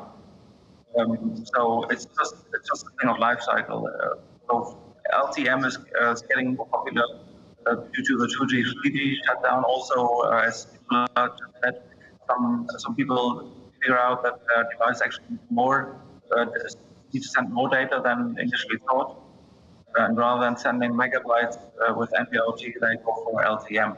But there's still a huge market for NB-IoT, and of course, since it's more mature from our perspective, from our deployments, there's much more NB-IoT customers than LTM customers. But we definitely need both. We cannot use NB-IoT and Cat1, and we cannot use just LTM and not NB-IoT. So we have both, and I think the customers also need both. Definitely, and I think we need to start going towards the topic, the roaming. So mobile IoT roaming. So there are still challenges, and so let's discuss some of the barriers and challenges to realizing global mobile IoT roaming. And back to the roaming question, and actually we've been talking about very different needs. So we cannot think of mobile IoT the same way as we think about 2G or 3G. It's very different. So is there also a need to introduce the new charging models? So not only roaming, we think about charging. So I'll let you discuss that. We have probably about 5 minutes to talk about this. So I'll hand it to Jens, who's, you've been doing quite a bit of work on mobile IoT roaming, correct? We're talking about charging between operators or charging to customers? Sorry? Are you talking about wholesale charging between operators, or both? Actually, so we're talking about both. So mixing and matching the topics. Yeah. So as I said in my speech, the classic charging models for roaming don't work for IoT because of the small data volumes. That's why PPE, doing charging has been implemented. And as I said, I repeat, I think every operator embrace this. Which somebody said it's about use cases. So the value is not about sending bytes or megabytes. It's about connecting objects and making sure an object is actually connected. That's the big value, not whether it consumes 500 kilobytes or 1 megabyte a month. That's one thing. And then, of course, the retail models for customers also need to be more or less in line with the wholesale models. So. Yeah, what can I say? We as operators always hope to be profitable here and make sure that we get our wholesale costs reimbursed. Yeah. So, Andres, we discussed that business-to-business roaming is a very different approach to regular roaming, and there's a need for actual there's a different technical and regulatory implications related to that. Could you tell us a bit more about that, so that you have issues with numbering and so on? Yeah, it's following several rationales that Jens explained. Here we're talking about the use case. We are not talking the mega, and it's more complex for the telcos reaching agreement because really it's necessary to fix the use case that is necessary to support, you know. And there are other kind of parameters, that is the quality of service that is necessary to taking care, the reaction, or the service level agreement. There are several things that is necessary to be fixed, and it's necessary to be fixed per use case. And this is the key question, you know, because it's not the same that the agreements that we have today up and running that is based in megabytes or gigabytes. It's simple, you know. We automatize these kind of things. When you're talking about the massive IoT, specifically when you're talking Internet of Things, the chip is changed a little bit because the use cases are more related, as you mentioned, in the B2B. And here the use case is crucial because here is associated with business impact if you are not able to comply with these kind of requirements. It's more than specifically the charging model. It's how it's possible to guarantee that the service is up and running as is defined in the first moment, you know. And this is complex when you don't have the direct relation with the customer, you know, and it's something that we need to work a lot because it's not simple. We believe that is the only way to make something reality, these kind of technologies, but today is a challenge that we have because it's necessary to fix it, the use case, and we're talking about several of them, and the rules of engagement for everyone, for one of them, you know. Nicola, can I go to you in terms of the clarification on B2B roaming for mobile IoT, which is even different to roaming between B2B? There's a lot of work that actually is being done within GSMA that you lead on that as well. Yes, indeed. So there's a dedicated group within GSMA, so on wholesale agreements and solutions. So there's a lot of work that's been done up until, I would say, 2-3 years ago. This group was very much focused on business travelers, really, and consumer connectivity. Now, the topic of mobile IoT, especially for B2B, has been raised and introduced in a group.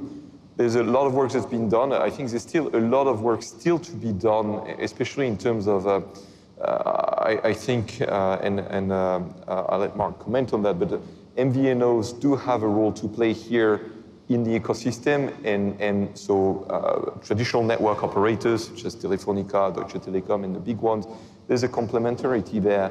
And going to market to address these mobile IoT use cases, there's a lot of trust to be built in the fact that there's enough room for everyone, and Jens was talking about reimbursing the network investments. So value need and can be shared between access networks and connectivity providers. So there's a lot of good work done at GSMA, but I think we still have some way to go so that roaming is really a reality for customers, so that even B2B customers have a freedom of choice. We can see in the consumer space there was regulation at European level. Some may argue that we could have at least a clarification of the regulation for B2B use cases, because it's a little bit of a gray zone as of today, and so more clarity on that would definitely help the business to thrive, I think. Marco, you from my end, just to take the customer's perspective again, I think, well, first of all, obviously, we have been piggybacking on 2G for a long time, and the customers have gotten used to that, right? So that's a kind of reference that they have right now, and we have to deal with that. So I think everybody understands, if you look under the bonnet, what is happening is just for the customers very complicated again, because all of a sudden there are additional charges. Think about the truck that is going to Europe that hits all kinds of networks, and all networks it get charges. Those charges are actually way too high for the use case. So for us and for our customers, let's say that changing price model is a challenge that we have to work with, especially now in the transition again, where some agreements already have those charges, others have not. So it's not a level playing field from that perspective, and it's very different across the industry right now. So that's a challenge that we have to address together with the customers and our partners.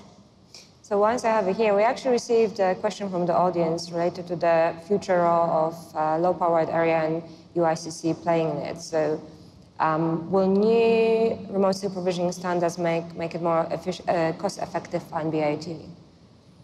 Sorry, could you repeat? So how do you see the future of low-powered area and eSIM? Oh, that's an interesting topic. We only have a couple of minutes.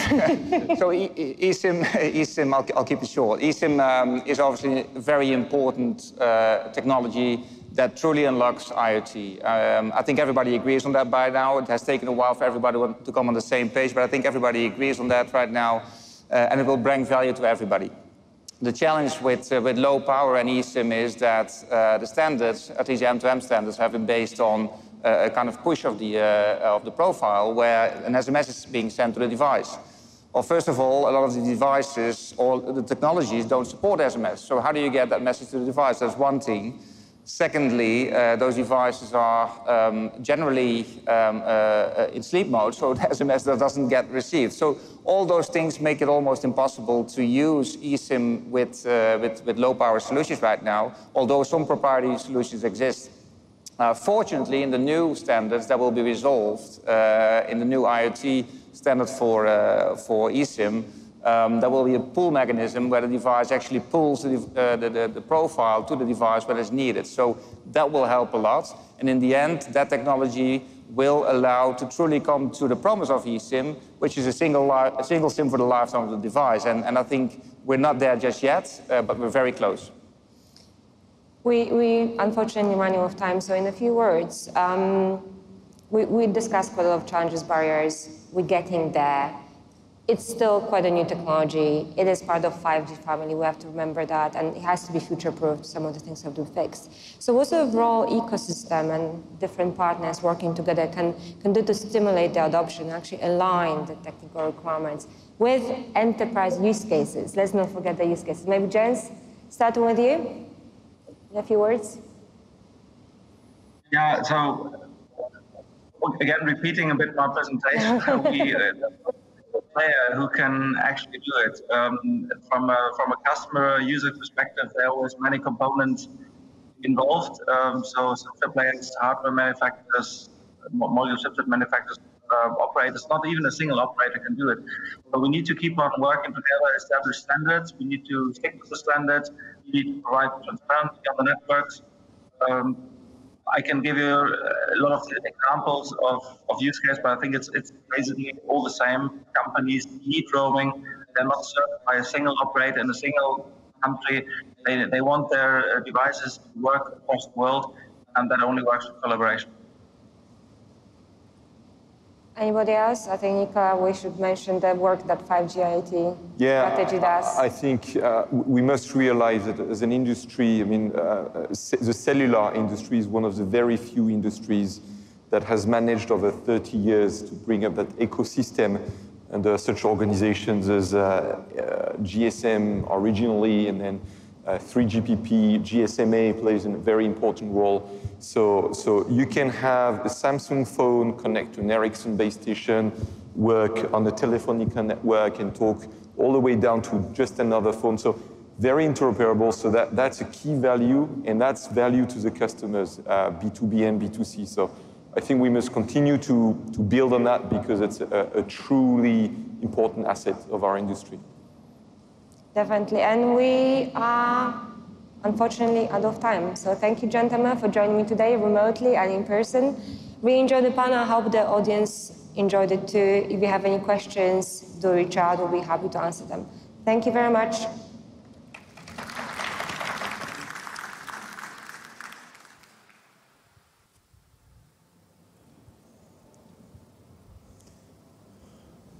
Sylvia in the panel, thanks so much for such a great conversation.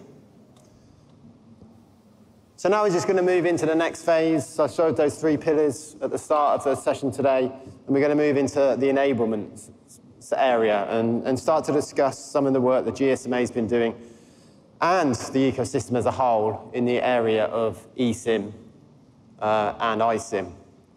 So the panel today will be about how 5G will give, how eSIM will give 5G IoT a head start in terms of the products and the services that they're developing. So with that, I'd like to introduce Gloria, the eSIM director from the GSMA.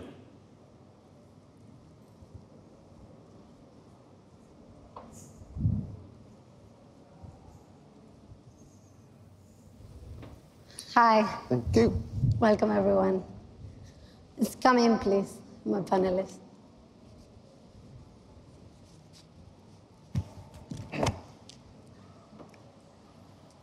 Well, welcome. Please. So hi, everyone. Welcome to this panel on giving 5G IoT a head start. We have with us a few panelists today that we'll get to meet in a second.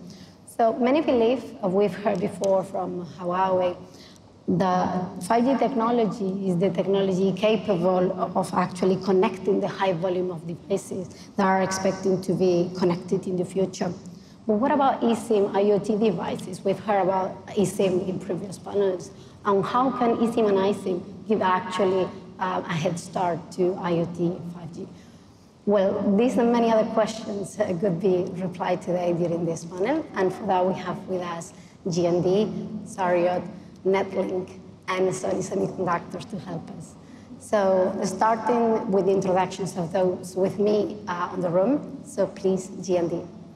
Hello, welcome everybody. My name is Andreas Morowitz. I'm working with Giesecke and Devrient. I'm responsible for the strategic product management, focusing on lifecycle management services.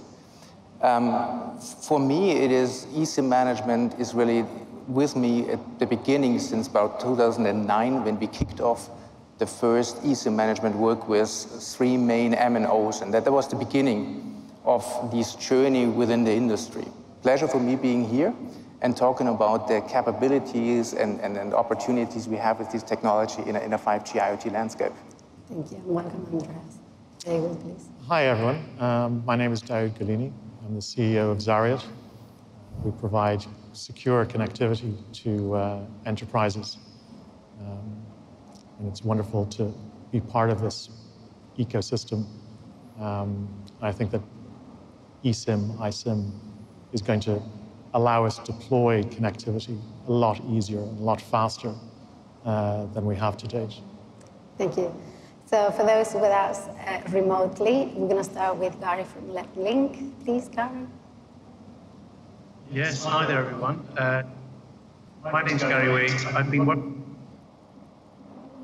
since the original SIM card standard was developed. That was way back in 1992.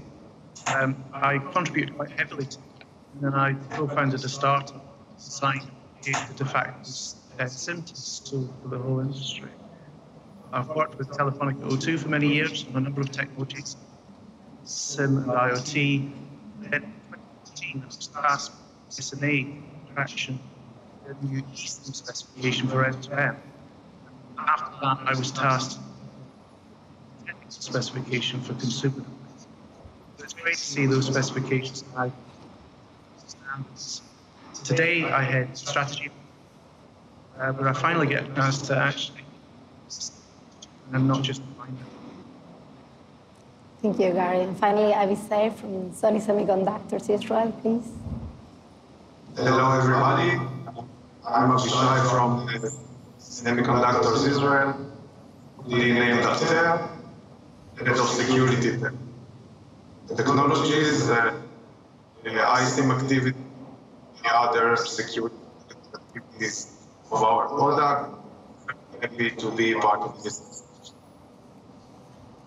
Thank you. Okay, let's start with our first questions then. So it is said, and we've heard in previous keynotes, that the adoption of 5G is going to accelerate the deployments of new IoT connected devices. But Gary, what are in your views the most significant changes on the adoption of 5G IoT devices? Okay, well, I mean, to answer that question, I think it's worth recapping on what 5G actually is.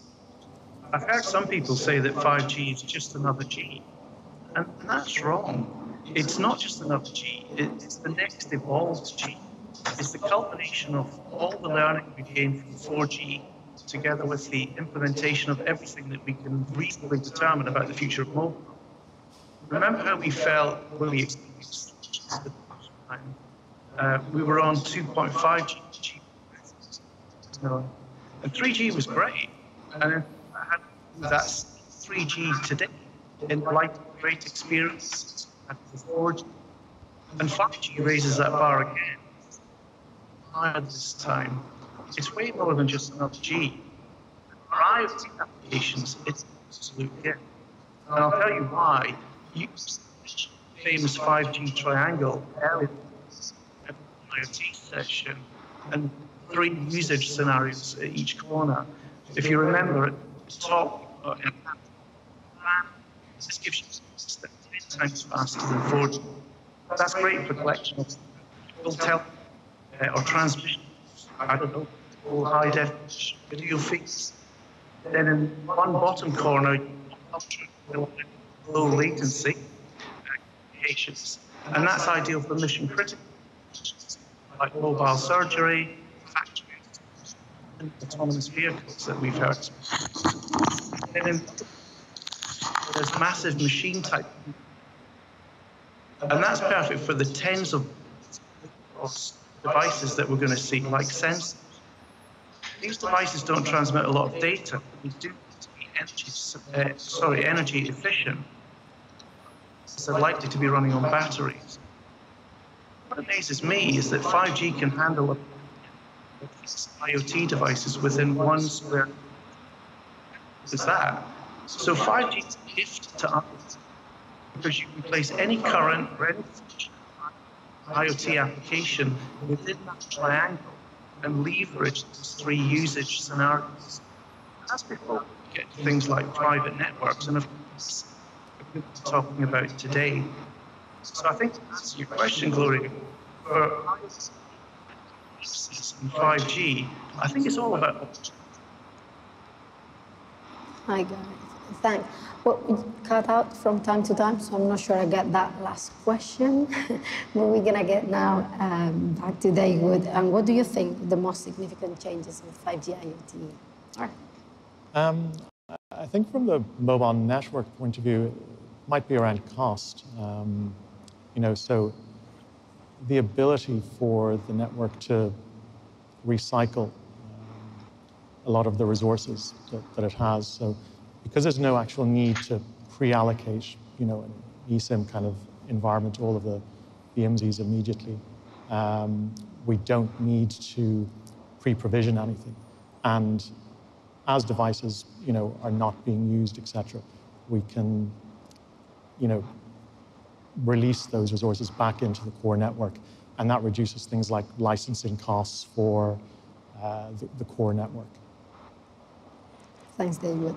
Well, you may remember how GSMA launched back in 2014. The first eSIM M2M specification actually was the first one allowing the remote capability of downloading profiles, also called operator subscriptions, into IoT devices. And in the IoT market, that was a significant milestone because it helps eliminating this need of physically switching the eSIM as well as switching when you were going to change from one network operator or another, from one cellular connectivity to another. And it actually significantly reduces the complexity of getting IoT devices connected globally. So now that 5G is a reality, Avishay, how can eSIM and iSIM open new opportunities for 5G IoT? Is there any room for opportunities? Yes, thank you, Gloria. So I think that, do you hear me with echo? Sorry. You're fine. Yeah. Okay. So I think novel SIM technology open new opportunities for 5G or for cellular in general. I'm sorry, give me a few seconds to adjust my audio. Go ahead, I'm gonna go. I cannot hear myself. Don't worry, I'm gonna go with Andreas.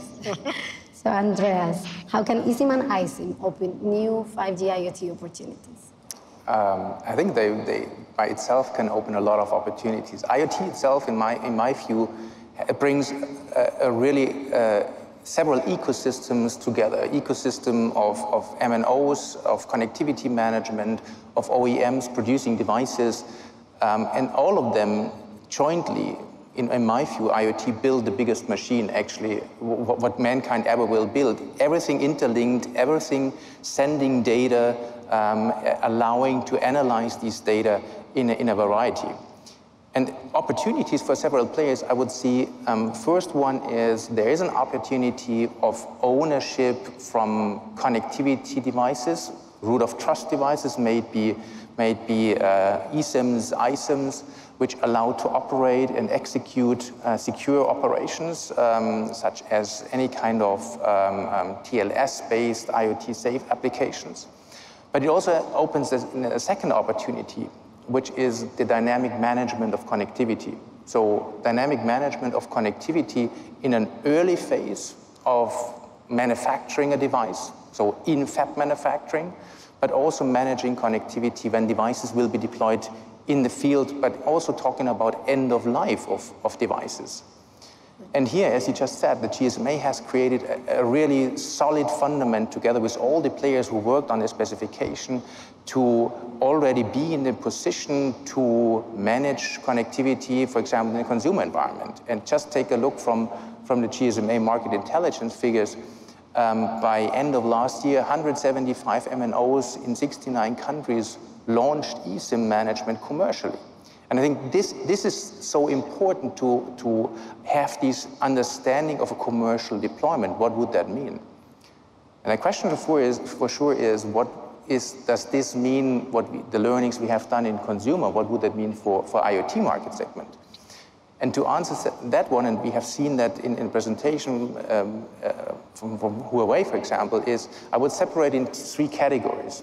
The first category is really these 4G, 5G based applications, which will be, according to GSMA Market Intelligence, about 1.3 billion connections in the year 26.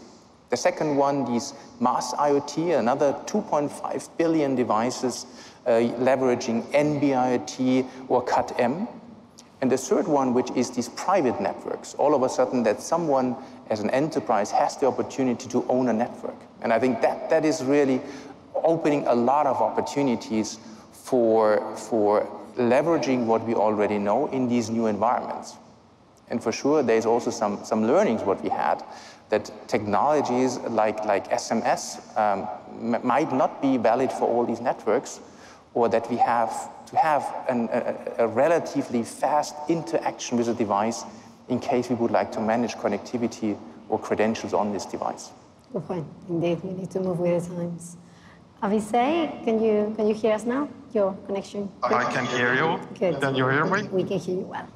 So what could you add to that in terms of the opportunities that iSIM and iSIM brings to 5G IoT? Yeah, so now technologies bring new opportunities to cellular IoT by enabling new business models.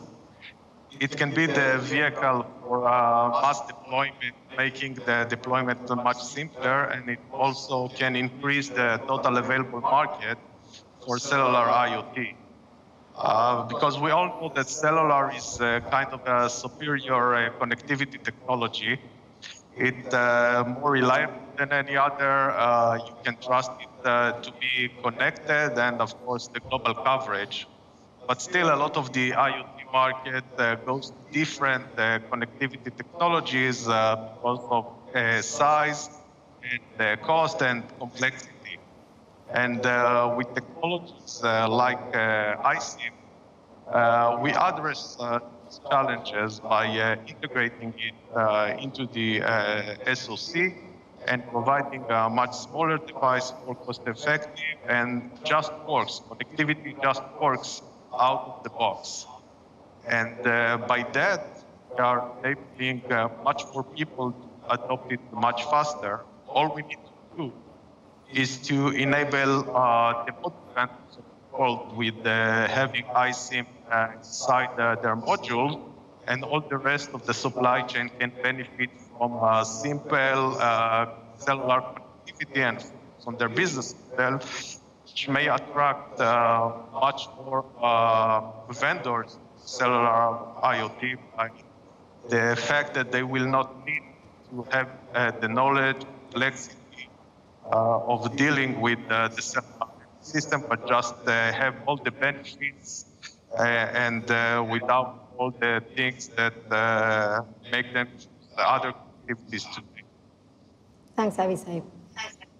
And just back to something you said on your keynote, you say security is actually one of the important pieces of eSIM and iSIM, and is actually the key enabler. And we were having a very nice conversation back then about that. And security indeed is crucial for the success of any new technology, for any market stakeholders, and it can represent both an opportunity and a challenge. And that here's always the catch with this.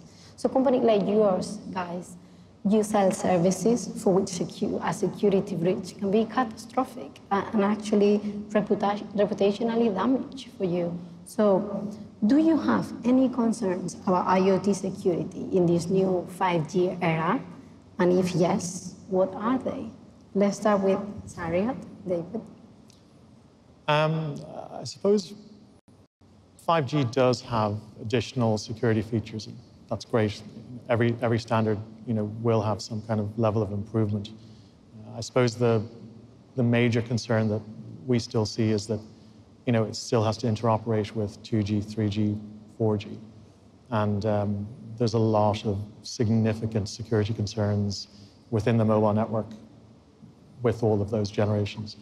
And they're down to things as simple as location tracking, SMS interception, denial of service, etc. So, that's the unfortunate thing. 5G just inherits all of those security vulnerabilities.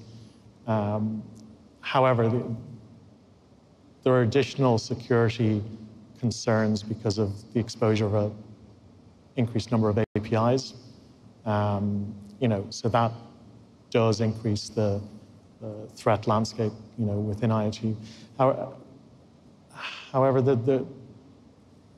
there's always these small incremental improvements when you look at something like eSIM or iSIM in addition to this. So because there's no physical SIM card there, that is a significant security improvement because we can't steal it. It can't be removed.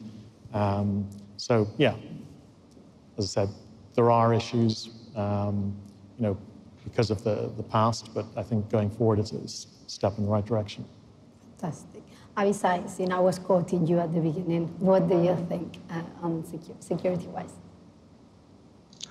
So if we put the security of the connectivity protocol aside for a minute, because this is improved in 5G and in general taking good care of by the ecosystem of cellular. So we have many other security issues or challenges in IoT that are not 5G specifically, but inherited from 4G and 4G generations. What we have today is that in most cases, a single SoC device, we have many layers, and those layers are belong to different business entities, I would say, and we need to protect all the layers, and not only the connectivity layer. And maybe I can say that the most important layer is the application layer, because this application deals with the business logic of the IoT user, and it actually has the most value of IoT, the sensing and consent of the device. So the challenges we have to protect all the layers, protect them from physical attacks.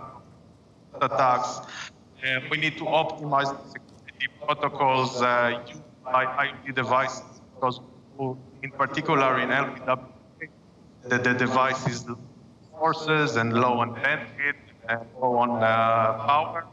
So we need to optimize the protocol without jeopardizing security, and we need, of course, to ensure that the right software is running and many other examples. Okay. So we believe improving all the layers of IoT device is critical, because we've seen a lot of attacks. The more deployment there will be there, we will spread more attacks. So, as mentioned in our keynotes earlier, we are doing a lot of this in order to protect the edge device, our side of devices, starting with the trust, working with a lot of ecosystem partners. We use software based on trust to all security layers. But we also think that there needs to be less effort by the ecosystem to address the topic I mentioned, and in particular, adapt the legacy ways of securing communication and devices to the capabilities of LPWA devices. It is partially done the connectivity case by GSMA improving the ECIs to LPWA, but it needs to be done all the layers.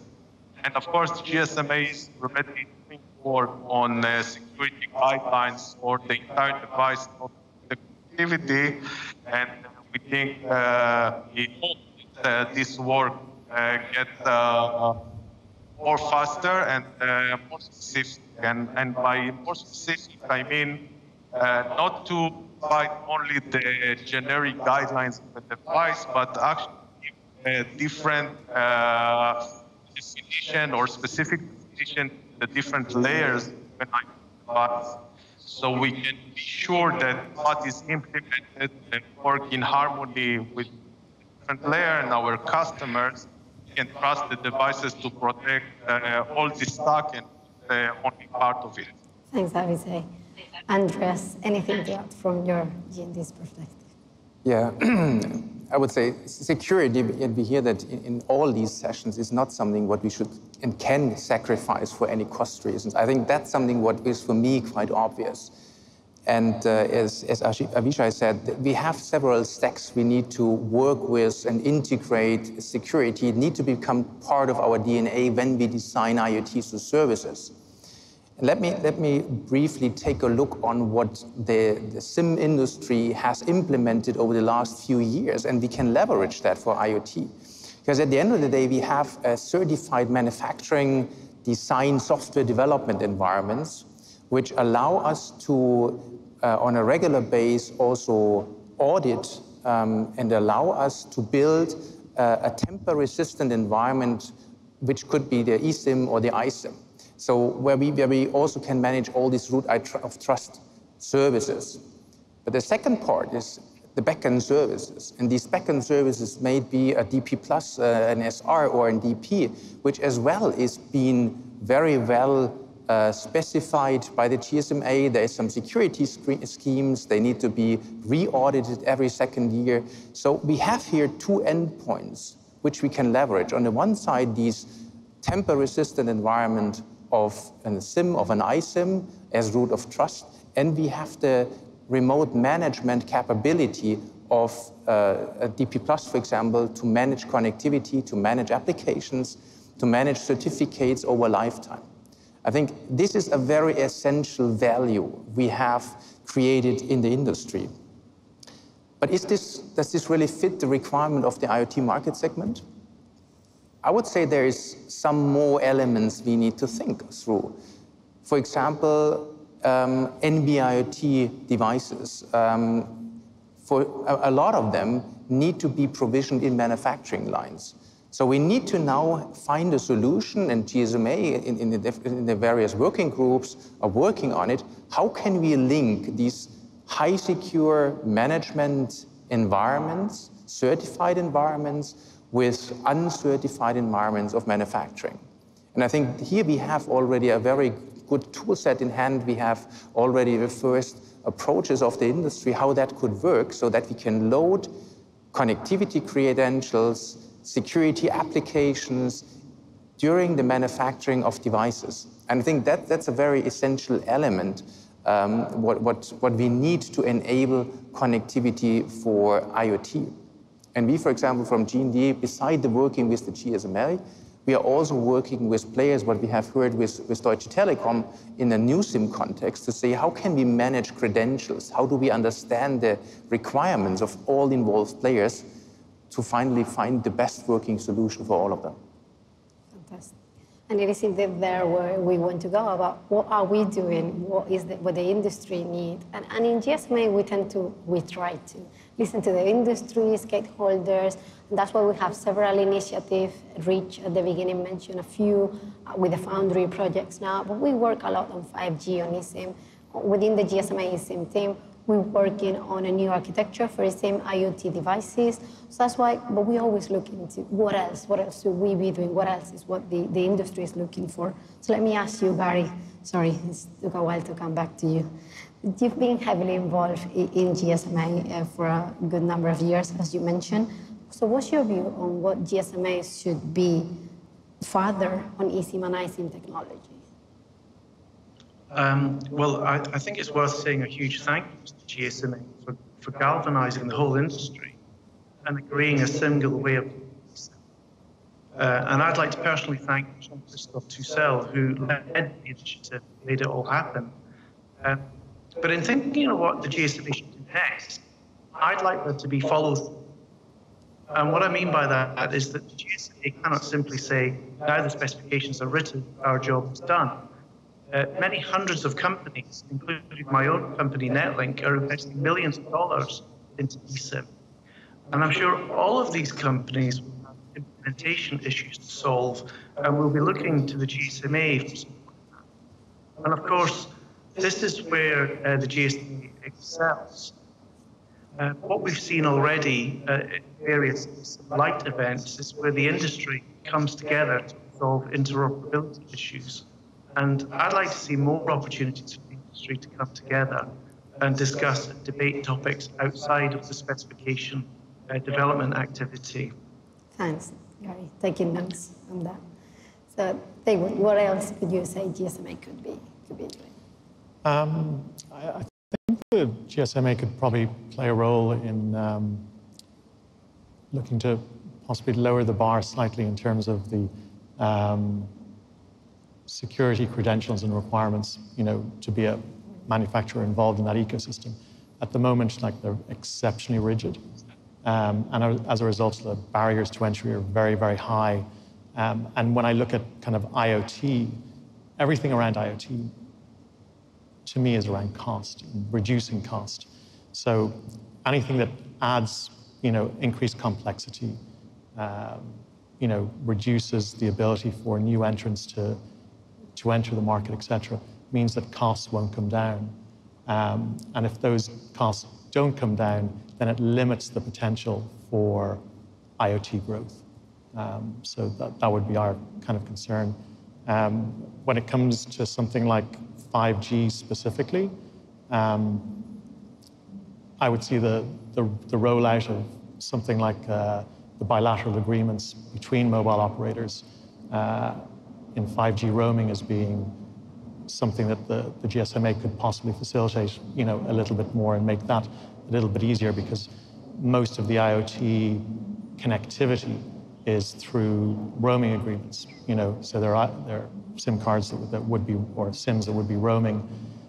So if we could actually enable that 5G roaming a little bit faster, because I can just see that taking quite a long time for all of those bilateral agreements to take place based on, kind of what we've seen over the past few years of even, the 4G bilateral roaming agreements being implemented. I think we've only just really come to the end of it now, so it might be anything from 2, 3, 4 years before everybody has a bilateral 5G roaming agreement. Yeah, that's indeed what Deutsche Telekom was telling us about before as well. So, thanks. So, Andreas, any takes on what else GSMA is doing? Yeah, I would say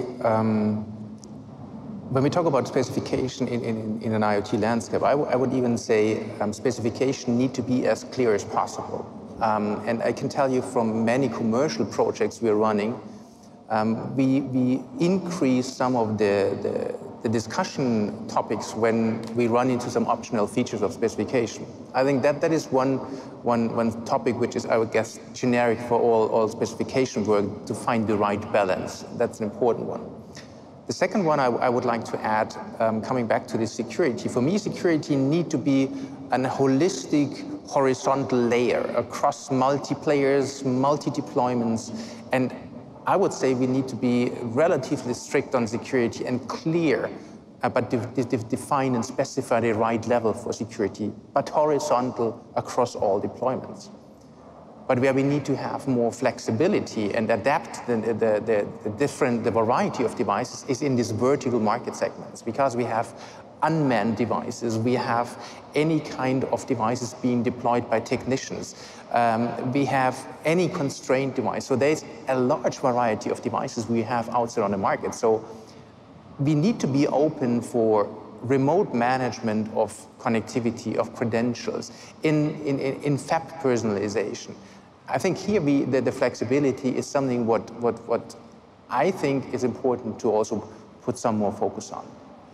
Thank you, guys. We're running out of time, so unfortunately we don't have any more time for any questions. But thanks you all. Thanks for very interesting insight. Thanks for your knowledge, for your fresh views, and I hope we can see each other all in person very soon. Mobile Congress LA is coming, and I'm gonna ask you all to stay because we have very interesting keynotes and panels coming up. Thank you very much, you all. Thanks for coming. Thank you. Thank you very much. Thank you.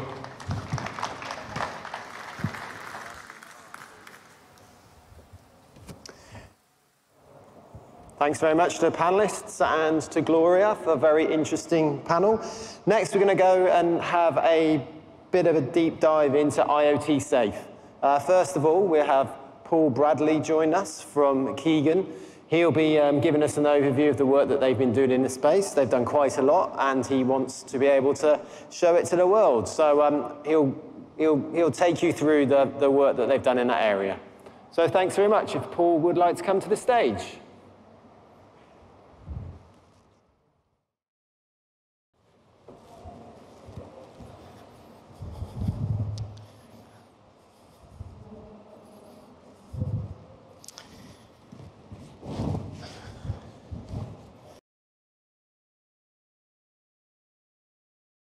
If we could bring up the notes and the slides, please. Great. So, welcome, benvenute, bienvenue, Kate Mila Folcha, and welcome to everybody tuning in on my MWC Online. My name is Paul Bradley, and I'm the Strategy and Innovation Director at Keegan, an ARM company. Our mission is to simplify and lower barriers to accessing secure connectivity, therefore accelerating digital transformation, which is leveraging IoT. We're well known for simplifying security and device supply chains through the integrated SIM technology which we've conceived. I lead the marketing and commercialization track of IoT Safe in the GSMA working group, where we've united industry colleagues from across the spectrum. Connectivity providers, cloud service providers, device manufacturers, module and chipset vendors have collaborated to specify this game-changing technology. End-to-end encryption has become one of the great debates of our time, with privacy often being pitted against public safety in the consumer messaging context. Enterprises leveraging IoT, on the other hand, consider data being collected as an extension of their own network. IoT devices harvest data that they consider their property to analyze and derive insights from in order to automate our everyday tasks. They could even possibly anonymize and sell that data by brokering it to others. Looking at the image, I bet many of you are still waiting for a cherished moment with your loved ones. Once it's safe to do so, and we're getting there. Acknowledging that we haven't been good enough until now is always important to move forward. I feel we must apologize on behalf of the mobile IoT ecosystem that enterprises have been treated as second-class citizens when it comes to IoT security. To use an analogy, in SIMs and secure elements, we have built a wonderfully secure Fort Knox-like bank. There's plenty of safety deposit boxes available inside, yet in the enterprise IoT space, we've left you to choose between keeping your valuables under the mattress or to build your own bank next door. Enterprises haven't had ready access to a secure place in devices where they can store their credentials used to protect their data from device to cloud. Enterprise data protection has ultimately been treated as less important than protecting the radio layer from eavesdropping and from subscription fraud. This was because there was a lack of an open standard in order to use the hardware that's already there, and cost constraints in the IoT space. It hasn't always been practical to build a second bank by adding a second secure element to protect enterprise credentials. Thanks to IoT Safe and the brilliant group of companies who have come together to collaborate and work on the standard, that's all about to change. But first, let me introduce you to Ruben Paul, the now 15-year-old CEO of Cyber Shaolin, one of ARM's 4 Gen 2Z panelists who spoke with ARM's CEO, Simon Segars, back in 2019 on this very stage, well, the one in Hall 4. Let's listen to what he had to say. You've got the world's technology sector sitting in front of you. What do you want them to do as they're delivering the next generation of technology? Technology that you create today will impact not only our generation, but many more to come. If that technology is not built securely and built right, then not only does it impact companies and countries, it also impacts us children. So keep in mind that security has to be in place and that we need to make the right technologies, because on top of that, we children are going to have to come back and fix the mistakes that you guys make.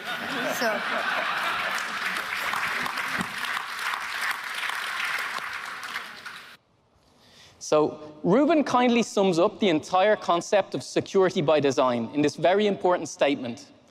If technology is not built securely and built right, then not only does it impact companies and countries, it also impacts us children. Of course, none of us would like any Terminators coming back in time to get us because we didn't bake security into IoT device designs, which will then go on to scale and become more and more omnipresent. So let's see what we can do about lowering barriers to access that baked-in security. So what kind of measures do we need in order to protect enterprise data? Back in June 2017, I had the pleasure to speak at MWC Shanghai and introduce the notion that security measures applied to any data in transit should be directly proportional to the value of the data or the automated actions triggered based upon it. So, for example, a simple temperature sensor might collect and send extremely public information, such as the outside temperature at a given location back to the cloud. But if that data is directly used as part of a decision algorithm to increase or decrease production of energy, then the criticality of this trivial and public data and its integrity becomes extremely, extremely important. And guess what? If data isn't valuable, or if it isn't being used as part of a digital transformation initiative, then perhaps you need to review the IoT strategy, as probably there's a glitch in the matrix. At Keegan, we understand the impatience of enterprises getting their digital transformation strategies in place. The COVID pandemic has been a huge accelerating factor for digitization, especially of consumer-facing services across the board. However, we also acknowledge that complexity and fragmentation in the IoT is a huge barrier to adoption. We're in an ecosystem where there's many operating systems, there's many chipsets, many connectivity modules, multiple clouds and multiple cloud topologies, and many choices of connectivity itself. There are infinite combinations of these elements which cause most devices to be custom-built for a given use case, and this in turn is slowing down the mass adoption. We haven't yet reached that eureka moment for the personal computer, where IBM published the specifications for the 5150. That was 50 years ago, back in 1971, and that specification then became the de facto standard and the reference design of all future PCs. In the IoT space, the disappointing thing is that all the elements are there. All the technology is there, and it's been ready for some time. It's just been too complex to put the jigsaw pieces together and to adopt. As an industry, we need to make things simple and reusable. Most of all, we need to stay laser-focused on what enterprises and industry verticals need. That is, cost savings generated by the insights and enhanced end-user experiences thanks to the automation derived from the data that we're collecting in the IoT space. Most enterprises, especially the small and medium ones, simply want to plug in somewhat standard devices without the need for expert installation or complex configuration steps. They would like to start having data magically stream from the device to their account in the cloud, where they can manipulate it. The customer experience of turning a device on and securely connecting it to the network should be consistent whether the device is an alarm system, a smart meter, or a smart potato. Speaking of the user need, in a recent GSMA intelligence survey of 2,873 companies across geographies, industry verticals, roles, and company sizes, we discovered that 98% of IoT decision makers see data protection from device to cloud as important. The confidentiality, the integrity, and the reliability of data being collected is of paramount importance to us. But in this fragmented space of IoT, what does a suitable security solution look like? And how do we make the behavior consistent and universal?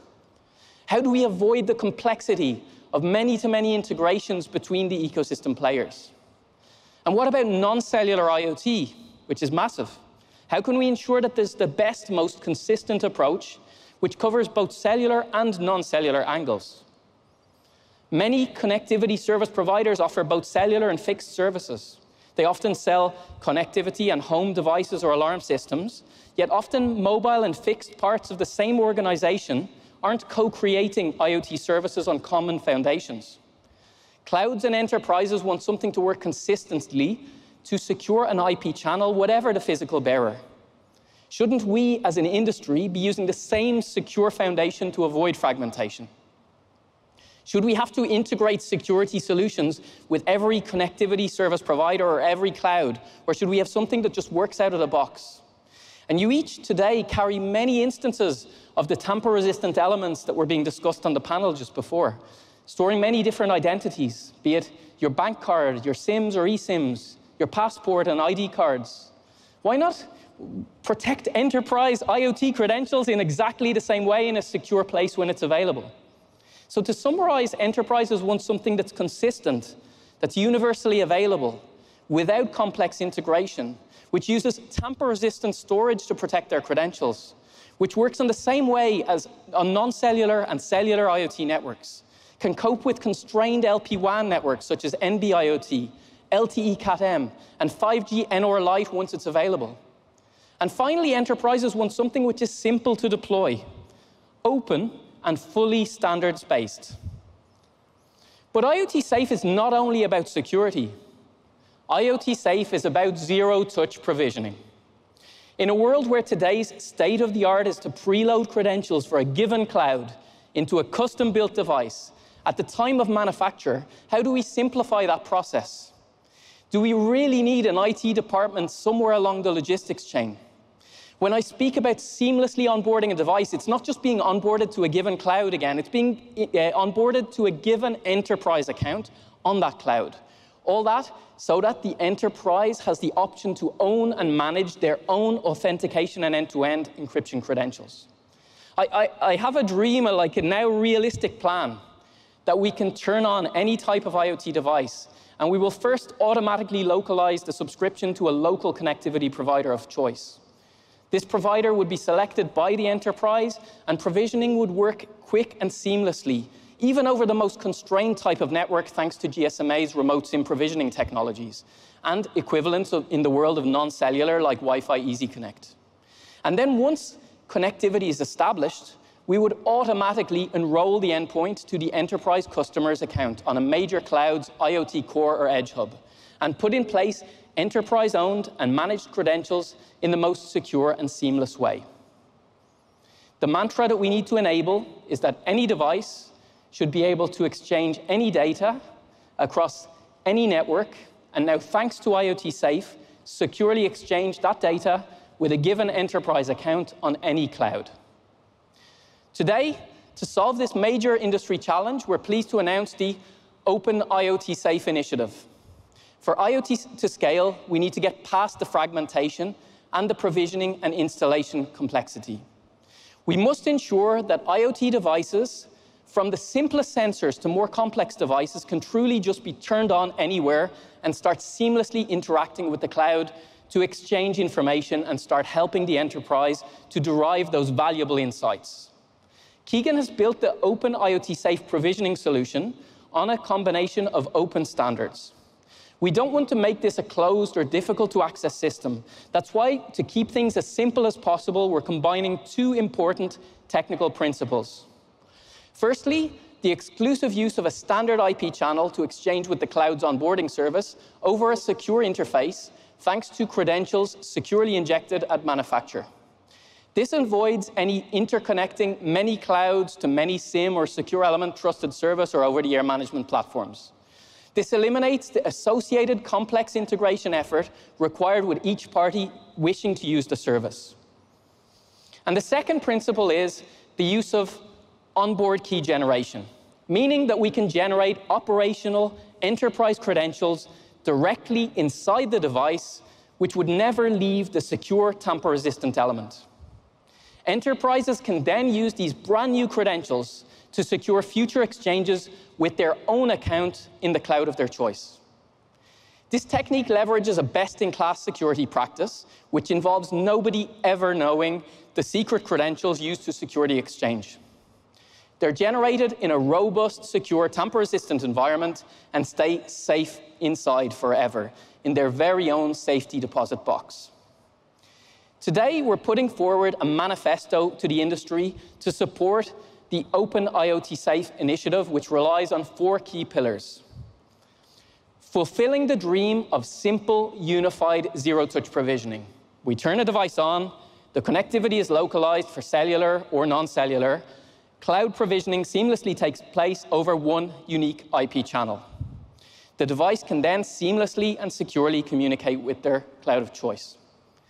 Secondly, bringing protection of the enterprise credentials used to exchange data with the cloud up to the same level as those of the mobile network operator, a payment service provider, or a government by leveraging tamper-resistant hardware.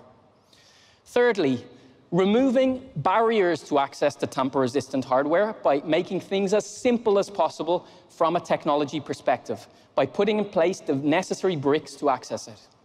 And lastly, using an open standards-based approach without complex many-to-many integration steps. Keegan's IoT Safe ecosystem is growing fast. We're working with 10 chipset and module providers, 7 integrators and security middleware providers. Our ecosystem connectivity partners provide connectivity to enterprises in 182 countries. And we're working to seamlessly enroll and onboard devices onto 3 major clouds. All of this to offer device-to-cloud security to over 50,000 enterprise customers of our ecosystem partners. And these partners already have over 100 million IoT devices managed in their portfolio, and their enterprise customers will be ready to leverage Open IoT Safe in the near-term future. And a very, very big thank you to all of those partners for their support in the initiative. Earlier, I spoke to Tim Mattison, a principal partner systems architect for IoT at AWS, during our fireside chat at the Keegan Partner Program. Let's take a listen. I would imagine that in AWS, you're kind of working with quite a broad range of customers that are leveraging services. On IoT Core especially, are there any particular use cases where you believe that a solution like IoT Safe could be most benefit, and where security is something which is paramount? Yeah, well, I really like the slide that you had where you said 98% of enterprises want end-to-end security, because it wasn't always that way. It was kind of an afterthought. So at this point, when I think about it, it's really difficult for me to come up with an application that I think wouldn't benefit from remote provisioning and hardware security and tamper resistance. Obviously, for something like a safety critical application, it's required. You've got to have it. But for more applications, like you said, the enterprises now have the appetite to do it. They understand what's on the line. So I couldn't really come up with one where it wouldn't be necessary. I would love to be able to say I could, but it's just that now, even in the simplest applications, it's just always best to have it baked in. Yeah, I guess obviously, what's the point in IoT if the data isn't valuable to you? Because what's the point of even implementing an IoT service, right? Yeah, right. Somebody has already made the justification that the data that you're collecting is necessary. So the data is valuable to somebody. And if it's not valuable, then you really just have to reevaluate. Do we need to build this particular solution at all?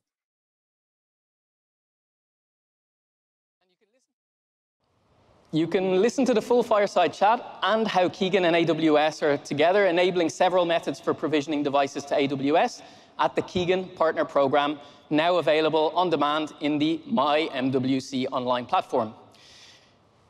Together with a brilliant bunch of colleagues at GSMA, we've put together a new white paper on IoT Safe to walk you through the benefits of leveraging tamper-resistant hardware for securing end-to-end exchanges with the cloud. And you can download it from here. IoT Safe is taking the world's most popular end-to-end security protocol and protecting the credentials used to establish trust in the safest place inside the device, the SIM, the eSIM, the iSIM, or secure element. This, in turn, enables secure, seamless cloud enrollment and onboarding for enterprises, leading to full zero-touch provisioning flows, allowing IoT services leveraged by digital transformation strategies to scale. IoT Safe is connectivity agnostic, meaning it can work in the same way over the various categories of cellular network communications and any IP-connected device featuring a SIM or secure element. A whole ecosystem of major actors in the IoT space, from chipset designers, module providers, SIM and eSIM providers, connectivity providers, software developers, and IoT cloud service providers, are already including support for IoT Safe. The secure yet simple means of establishing end-to-end encryption, combined with the potential for zero-touch provisioning that's brought by IoT Safe, will change the world of IoT device-to-cloud security forever. Thank you for listening, and stay safe.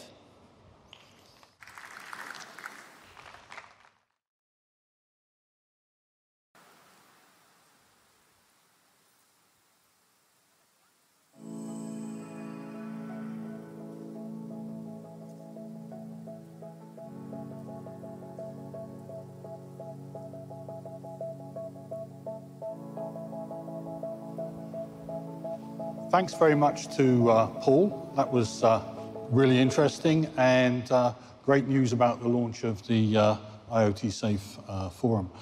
I'm Ian Pannell, I'm from the GSMA, and I'm going to be leading this next session, which is going to be a panel looking at IoT Safe in more detail.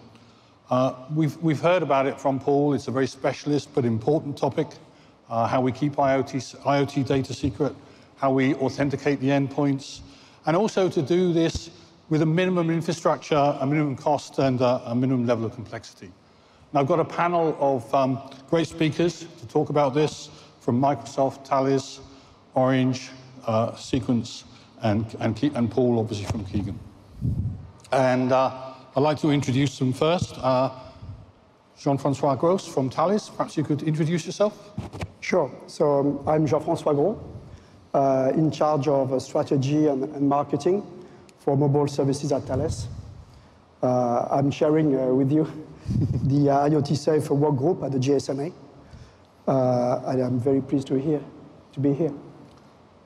Thank you, Jean-François. And Leila de Charette, who's an IoT security expert from Orange. Hello. Hello, everyone. So I'm Leila. And I'm working in Orange Cybersecurity. So in our teams, we are pen testing, auditing, certificating IoT devices and platforms. And also we are involved in GSMA Works. And we are demonstrating at Orange booth currently Orange implementation of IoT Safe done jointly with Thales. So do not hesitate to come to see us.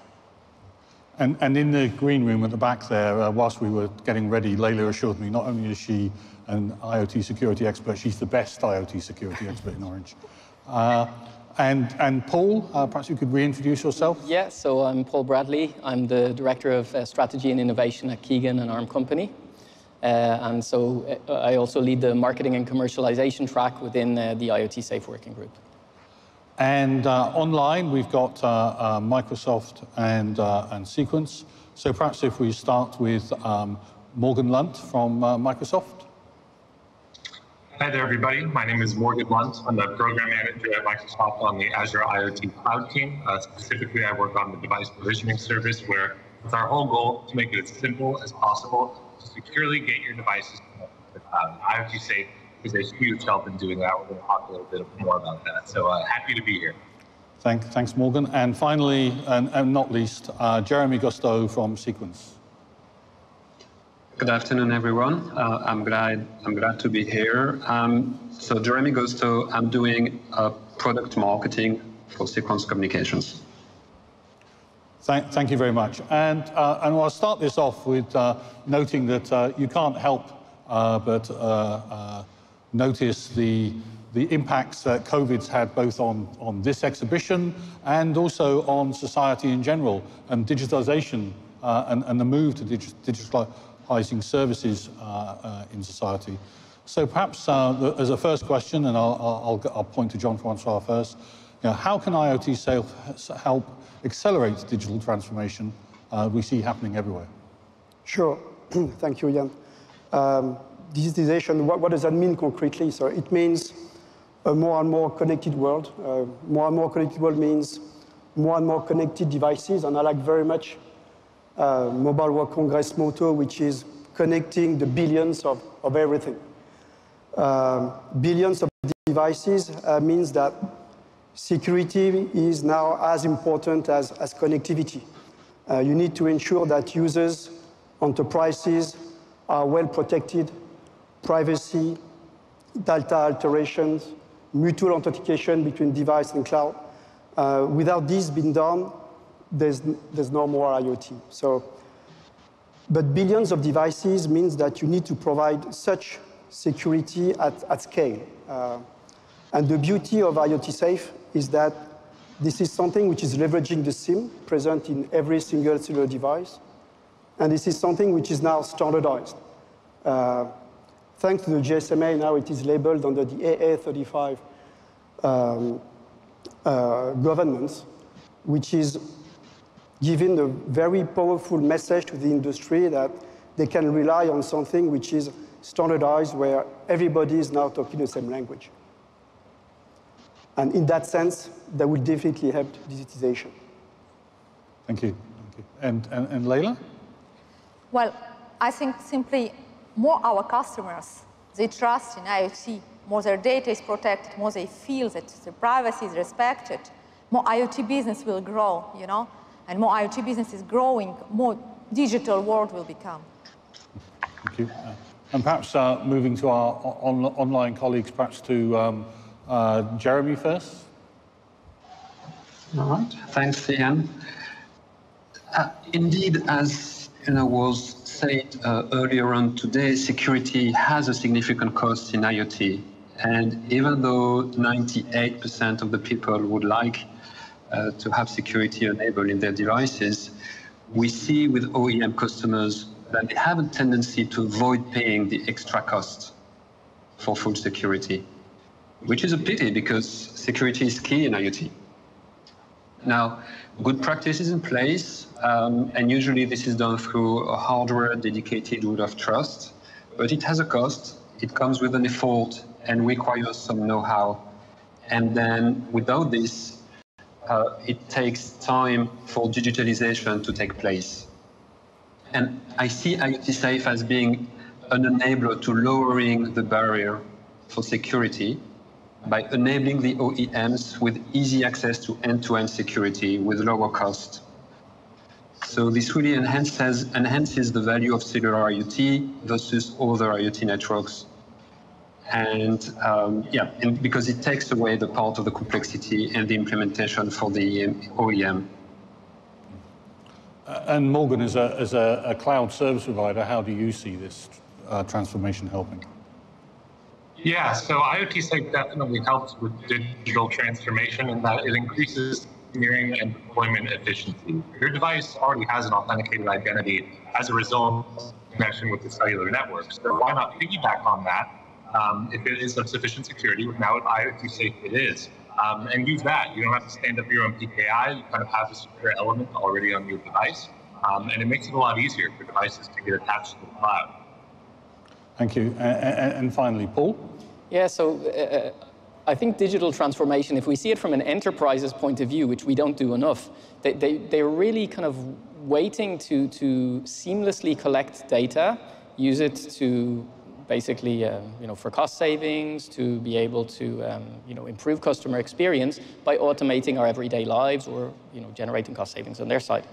Now, today, a lot of the IoT, and, I don't like to be,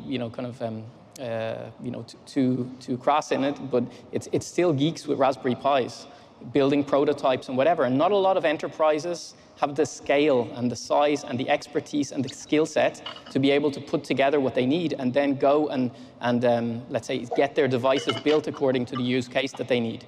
And I think IoT Safe creates a common foundation of trust that enterprises can use. And let's face it, IoT in the non-cellular space has a pretty bad reputation when it comes to security, at least. And we need to kind of make sure that that foundation of trust is in place. It's common to all devices, and then we build trusted services on top of that, so that the data can seamlessly flow in a secure way from chip to cloud. Thank you, Paul. You talked about the business interests there and recognizing those. I think it's very important that we do relate to the end business problems, and perhaps we could sort of talk about the critical business problems that IoT Safe addresses, and perhaps starting with perhaps the member of the panel that's probably closest to the end, those business people, is the device or the OEM manufacturer. So, Jeremy, how do you feel about that? Yes, so from a module and chipset maker standpoint, we can indeed provide hardware with security built in by design, with an interoperable and standardized approach, removing any proprietary approach which comes with a cost for the industry. So really the cost is one of the critical business problems which is solved by IoT Safe.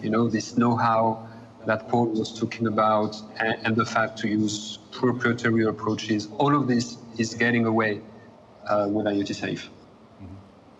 And Morgan, from a cloud provider, what are the critical business problems that you see IoT Safe fixing for you? The critical element for us is ensuring that devices are securely connected to the cloud. You don't want to open a situation where someone can spoof your device or DDoS solution. Your IoT solution becomes not so useful in that case. And IoT Safe is two-pronged in that it's a very secure way of establishing trust between your device and the cloud, and it's rather simple to implement. It's kind of the first of its kind for being able to do both. Traditionally, high security is really hard, and finally it's been brought to a higher level of use. Thank you.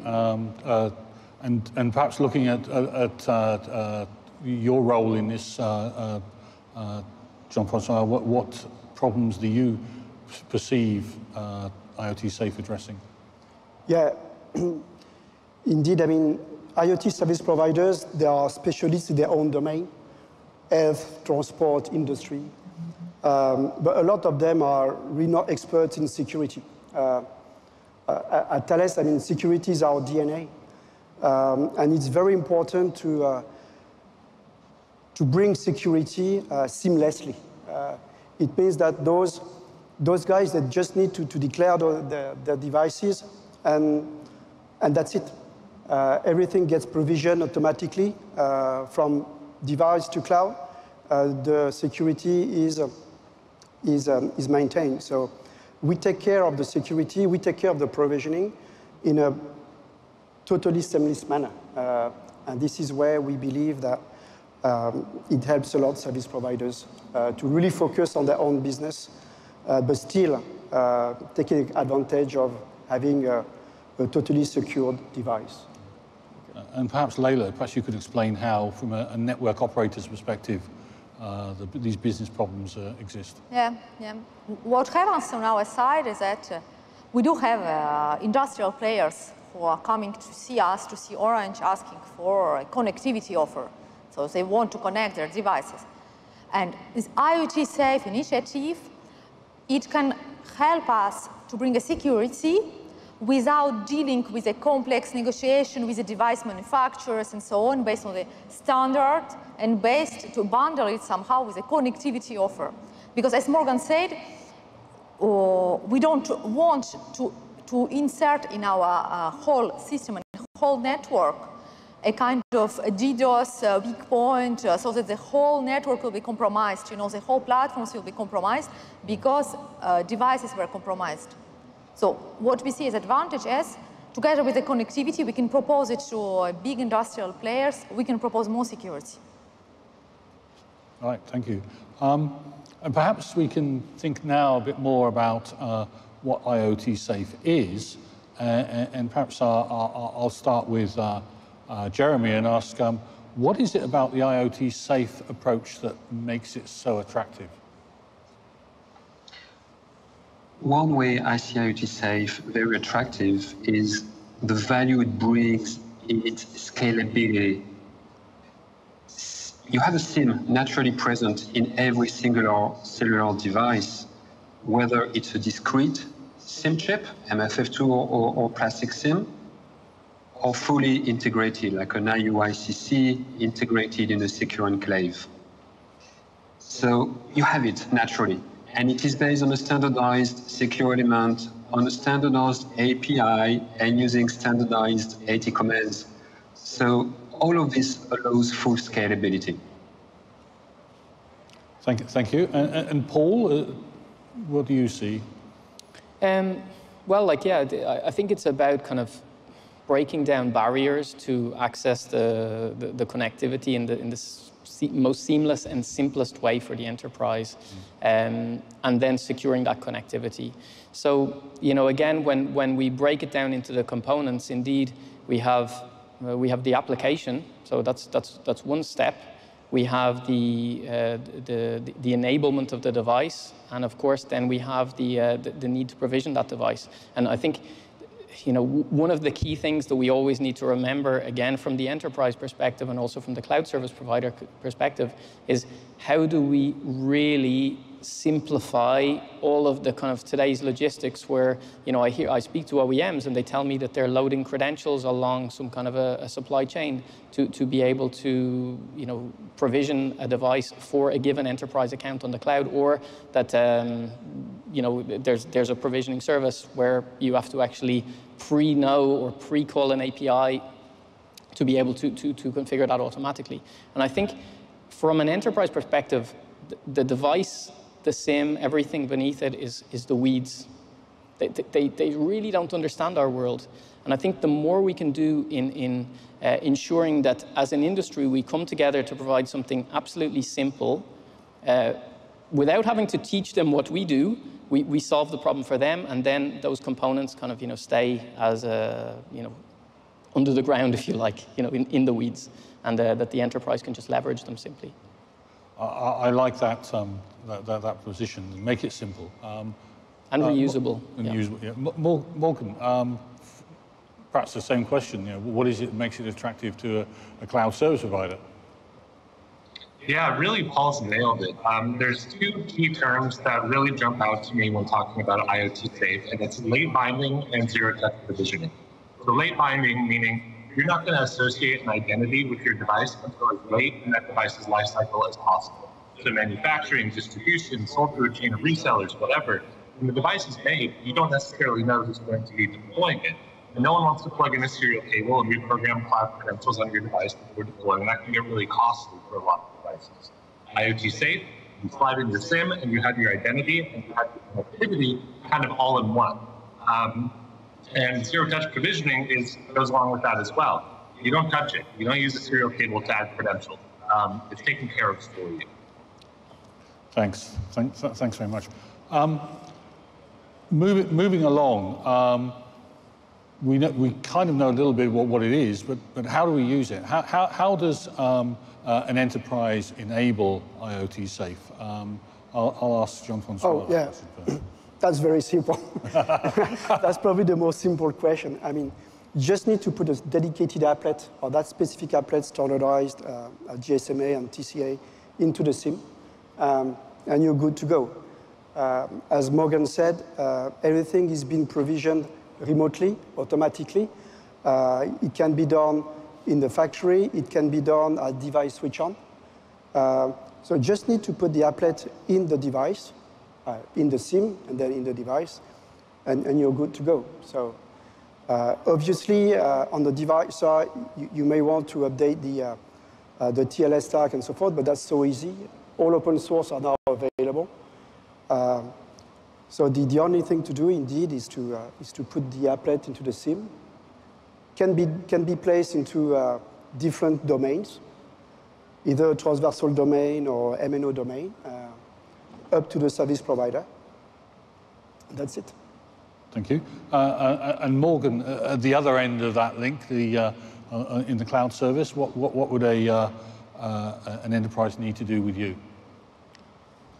Well, the key thing that we're working on in partnership with some MNOs is the ability to ingest the public portion of your certificates stored on your SIM card in an automated way. So we're building out concepts right now with several MNO providers where you can take the public keys which the cloud service needs to authenticate the device and automatically transfer them from the MNO's database. So really, it's going to be point and click. It's going to be connect my Azure account with my MNO account, transfer the certificates over. You don't ever have to download files. You don't have to understand how certificates work, but the security is there, and it's really good. And that sounds good. And you mentioned operators there, so I think I'll look at Leila and ask the same question to Leila. Well, I would say simply come to see us and request a connectivity, and you're all done. And we will remotely provision, as Jean-François says, an applet, and it's a standard TLS, so there is really low cost of integration of cloud, no cost integration of cloud, so yeah. I would just add, actually, that if you are here and you have time, then if you want to see it in operation, then do go along and see the orange stand, because there is an exhibition there, and there are two people who can run you through far more detail than we have time to do here. Perhaps I can keep with Leila, actually, and ask Leila to think about what the best example of an IoT-safe application could be. Well, the examples are, as I said, industrial players who have connected devices. We were thinking at Orange about medical equipments. You know that, unfortunately, recently, many people, they need an oxygen assistance because of well-known virus.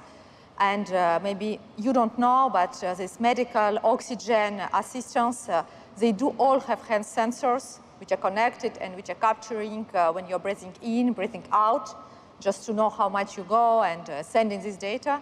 So this kind of data we really see as a data which should be protected and which is sensitive, so the whole system cannot be compromised, because if there is any compromission of the system, a DDoS, there are human life which is on stake. So this kind of application we can see, or any other industrial application like airplane sensors, which are also sensitive because you can't compromise them, and they're also connected, and they're also sending temperature and all stuff, which is really important. Right, thank you. And Jean-François? Yeah, thank you again. Yeah, I have a very cool example, which is live. And maybe you've heard Philippe Vallée, our executive VP, yesterday talking about drones. So this is the way, we use IoT Safe to secure our drone business in Thales. This is something live. You know, drones, they have to broadcast their identities. They have to broadcast their location to different endpoints. Endpoints being like the police on the ground, the unnamed traffic management service, or the drone operator.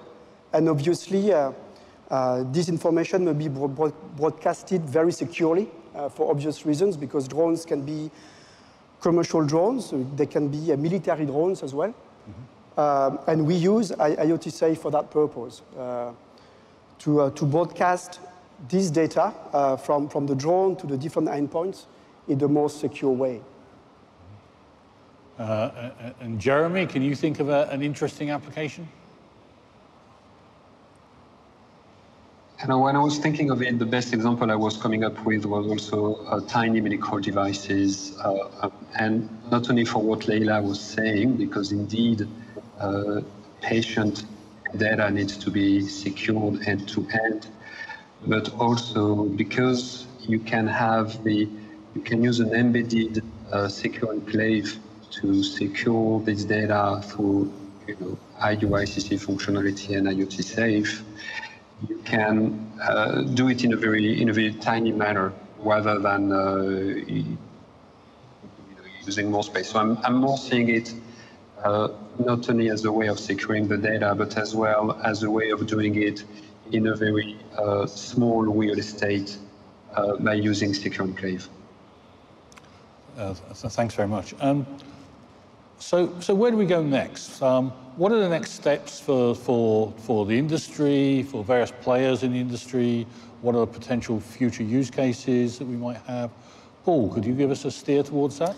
Yeah, so firstly, like in terms of next steps, so like I explained, I think that there's a lot of ecosystem players that are already preparing support for IoT Safe, which is brilliant. We're really making great strides towards having this the device support. So Jeff just mentioned the TLS stacks, which need to be kind of enabled for IoT Safe. So that's all great. The open source is there for a lot of the major TLS stacks.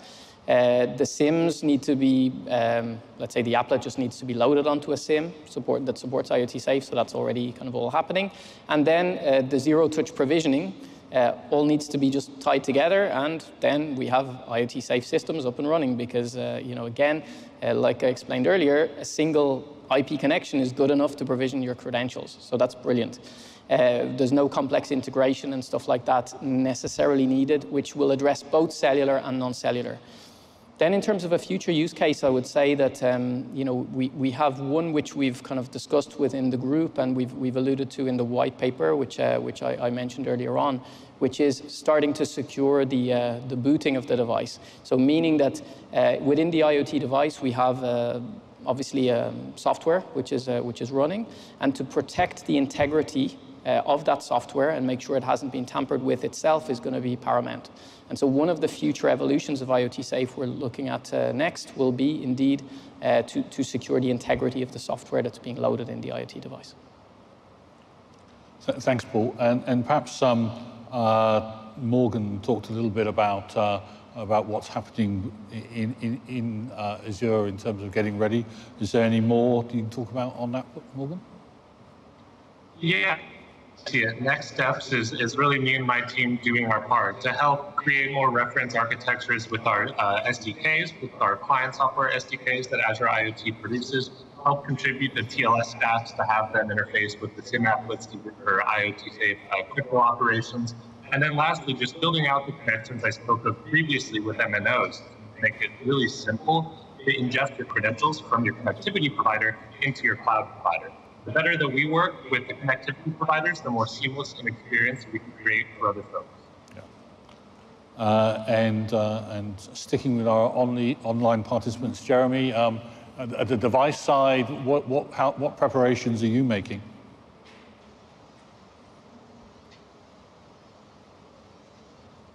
You mean in terms of preparing the next steps for IoT Safe? Okay, IoT Safe. Yeah. So we do work in two ways. We work in a way where we're working with our partners, such as Thales and Kegan and others, just doing a discrete implementation of IoT Safe in a separate SIM. We're also using our capability to have a EAL5+ secure enclave within our platform to fully embed IoT Safe within the chip, so that you don't even need to have an external SIM card. And this is where we are preparing, the next steps of adoption for IoT Safe. Thank you. And Jean-François? Yeah. So today we use IoT Safe for the TLS use case to ensure that data are securely uploaded to their own infrastructure, to the different clouds. But the beauty of IoT Safe, it's a toolbox. It's a crypto toolbox. So although we've been focusing on TLS, which is a very major use case in terms of security, it can be extended to any kind of other use case. So Paul mentioned secure boot, but we can go far beyond. We can introduce blockchain. We can introduce secured firmware download, and so forth. So there's no limit of IoT Safe, although we are focusing now on the TLS. And finally, Leila, do you see the next steps for IoT Safe? Well, the sky is the limit, yeah? From Orange side, we will extend our implementation. We will extend our current implementation to some new protocols and some new different treatments, and we will use it as a candidate feature to our connectivity offer, to bundle it with our connectivity offer with the new customers. And from GSMA standard on the group, I think we'll work on secure boot, on a provisioning interface, and here you are. I think IoT Safe has a bright future in front of it, so. Thank you, and thank you to everybody for the quite insightful words you provided. I think it's a very important sort of area of securing IoT that we're talking about here, and doing it in a way that allows something to scale, I think that point around implementation from manufacture to use and shortening that time period, making it as zero touch as you possibly can is really, really important. And doing that with minimal infrastructure and also using common standards, that's really important. Paul made reference to the white paper in his speech, and I do recommend that you take a look at that white paper. The links are provided on the Mobile World Congress website, so please do that. I'd like to thank you all for coming along and participating. I'd like to thank the panel speakers, and I look forward to seeing you all at a future event of this, and perhaps talking about further growth in this area and use of IoT Safe. Thank you very much, everybody. And thank you, Jan. Thank you, Jan. Thank you. Yeah. Thank you.